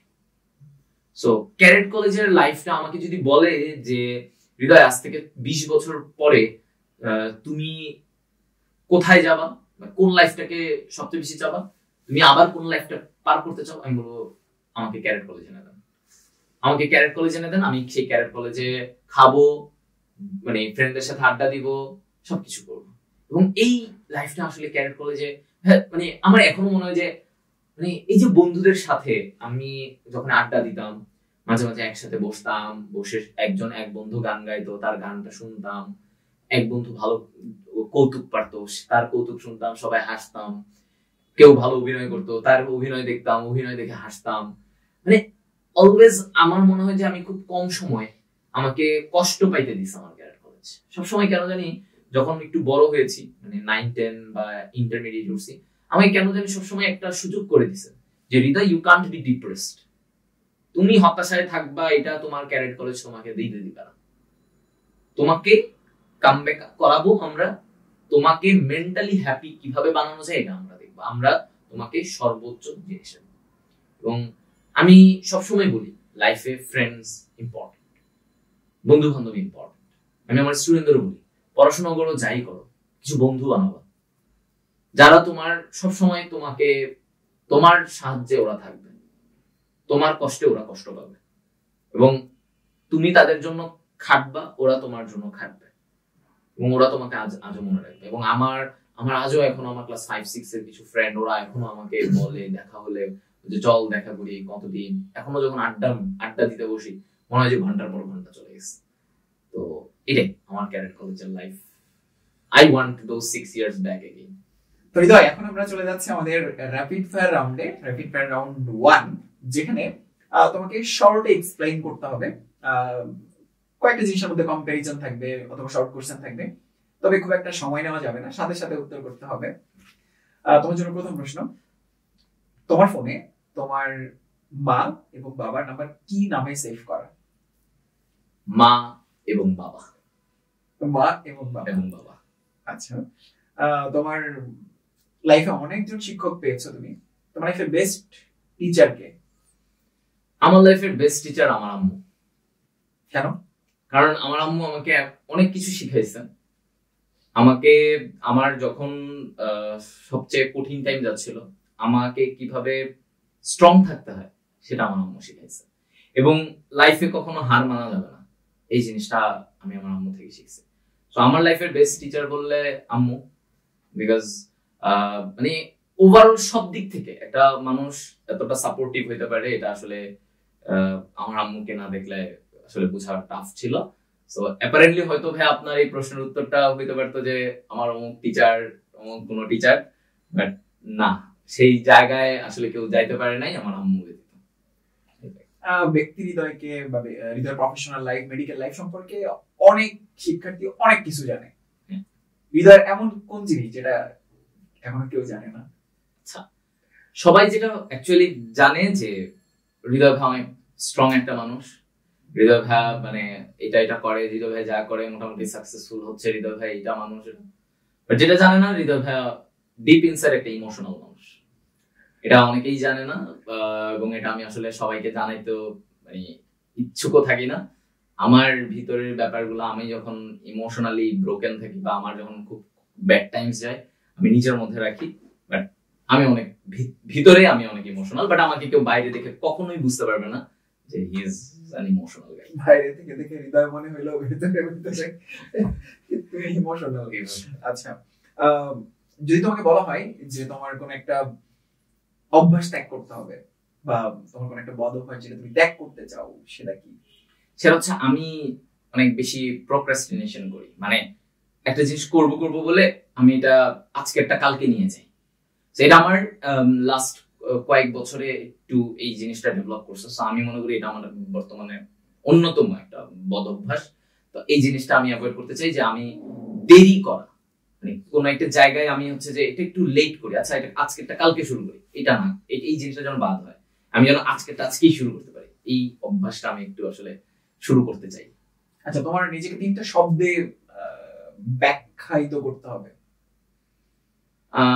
Dedicated, hardworking, confident.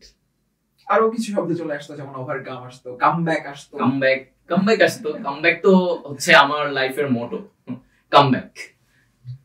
হৃদয়ের বয়স যখন ছিল 14-15 বা টিনেজ হৃদয়কে এই মুহূর্তে পজিশনে যে সাকসেসফুল হৃদয়কে আমরা দেখি, তো টিনেজ হৃদয়কে তুমি এই মুহূর্তে দাঁড়িয়ে থেকে কি সাজেশন দিতে? ওই অবস্থায় আমি আসলে তাকে কয়েকটা জিনিস বলতাম, যে তখন লাইফে নিজেকে আরো কিছু টাইম দেওয়া উচিত ছিল। মানে এটা আমি এখন এসে রিয়েলাইজ করি যে আমি তখন আসলে অনেক বেশি প্র্যাকটিক্যাল ম্যাটেরিয়ালিস্টিক ছিলাম, যে আমার মনে হচ্ছিল যে সাকসেস পাওয়াটাই মনে হয় লাইফের সবকিছু, জাস্ট সাকসেস পাওয়া। তখন আমি আমার এখন যদি বলা হয়, আমি মনে করি যে আমি ওকে বলবো যে ঠিক আছে সাকসেসের পিছু দৌড়াও, মানে নিজের আত্মাকে একটা শান্তি দেওয়া দরকার, নিজেকে একটা সময় দেওয়া দরকার, নিজের আশেপাশের মানুষগুলোকে আরেকটু সময় দেওয়া দরকার। সো আমি তাকে কি এটাই বলবো যে টিনেজ হৃদয়কে যে এনজয় আ বিট, একটু এনজয় করো। হৃদয় ডাক্তার না হলে কি হতো? হৃদয় ডাক্তার না হলে শিক্ষক হতো। আমি কিন্তু এর আগেও আপনাকে একটু বলছিলাম যে আমি যদি এরকম ভাবতাম যে আমি যদি মেডিকেলে চান্স না পাই, তাহলে আমি কোনো একটা ভার্সিটিতে পড়বো, ভার্সিটির একটা যে কোনো সাবজেক্টে পড়ি, আমি ওই সাবজেক্টের বেস্ট রেজাল্ট করে বা কিছু একটা বড় ডিগ্রি নিয়ে আমি ওই সাবজেক্টেরই ওই ভার্সিটিরই প্রফেসর হব। সো আলটিমেটলি অবশ্যই হয়তো শিক্ষকই হইতাম। হৃদয় লাইফের আইডল কে?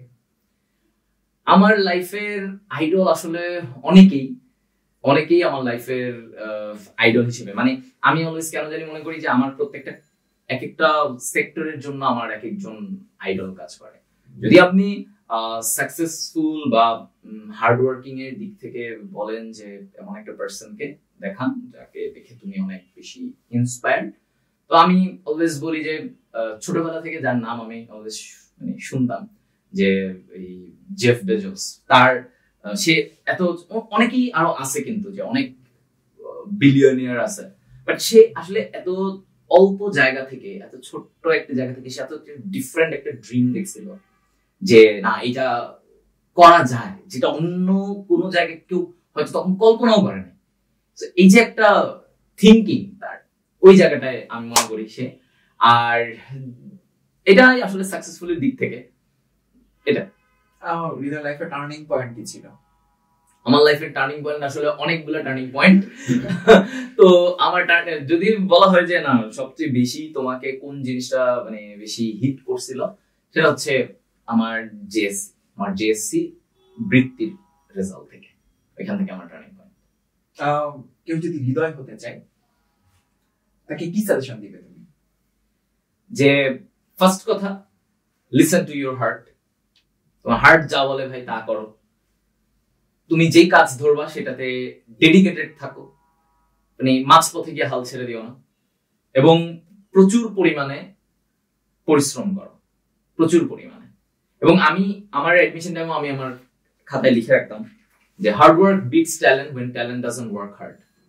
সো আমি এটা এখনো বিশ্বাস করি যে anything is possible when you work hard. আর আরেকটা কথা বলতাম যে পৃথিবীর যে কোনো জিনিস হয়ে যায়, যত রকম সিচুয়েশন তোমার সামনে আসুক, ট্রাই টু বি অনেস্ট। তুমি 10 টাকা যদি সততার সাথে খেতে পারো, আমি মনে করি এইটাই তোমাকে 10 কোটি টাকার সুখ দিতে পারবে।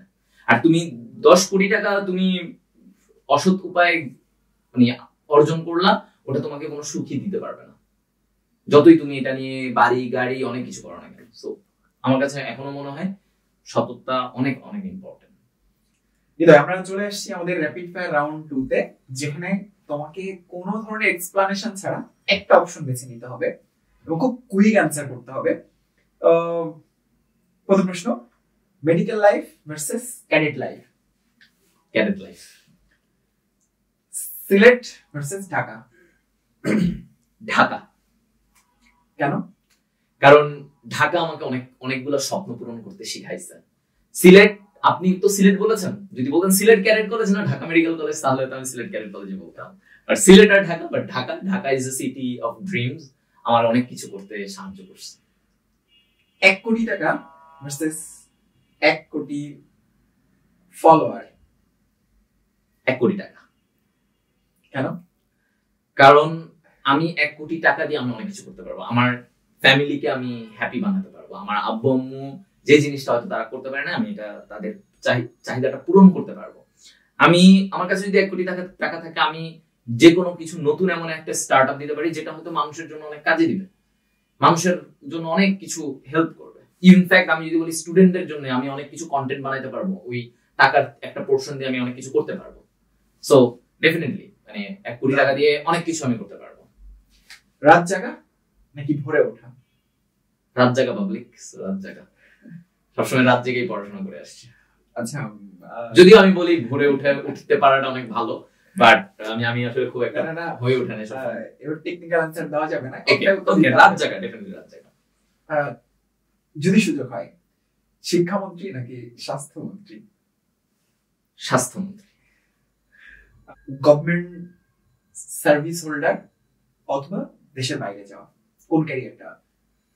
দেশের বাইরে যাওয়া। হৃদয় ক্রিকেট ফুটবল খেলতে অনেক পছন্দ করে। ক্রিকেটে কোন টিমের সাপোর্টার বাংলাদেশের বাইরে? অস্ট্রেলিয়া। আর্জেন্টিনা নাকি ব্রাজিল? আর্জেন্টিনা। বার্সা আর রিয়াল? অবশ্যই বার্সা। মেসি নাকি Ronaldo? I love Messi. Sports নাকি কালচারাল অ্যাক্টিভিটিস? কালচার। আমি অনেক cultural person. Teacher versus doctor?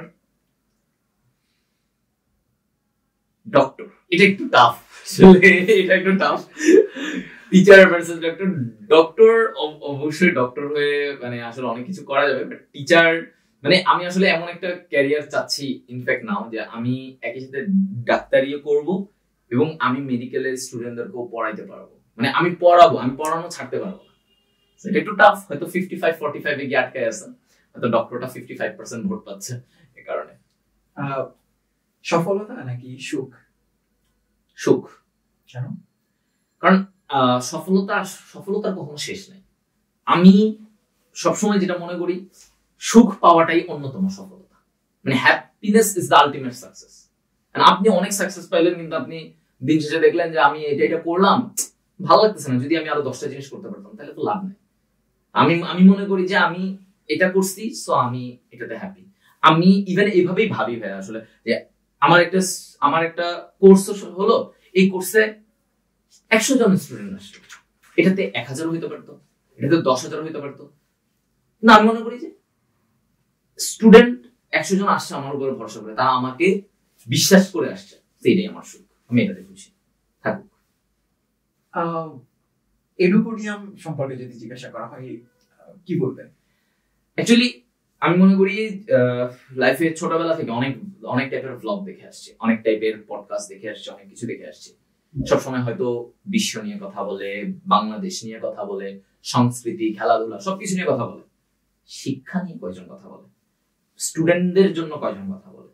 So finally হয়তো এই একটা প্ল্যাটফর্ম হতে যাচ্ছে যেখানে এডুপোডিয়াম থেকে স্টুডেন্টদের জন্য, শিক্ষার্থীদের জন্য একটা এক্সাম্পল সেট করতে যাচ্ছে যে তোমাদের যখন মনে হবে যে তোমরা হতাশ, তোমরা এডুপোডিয়ামে যাবা।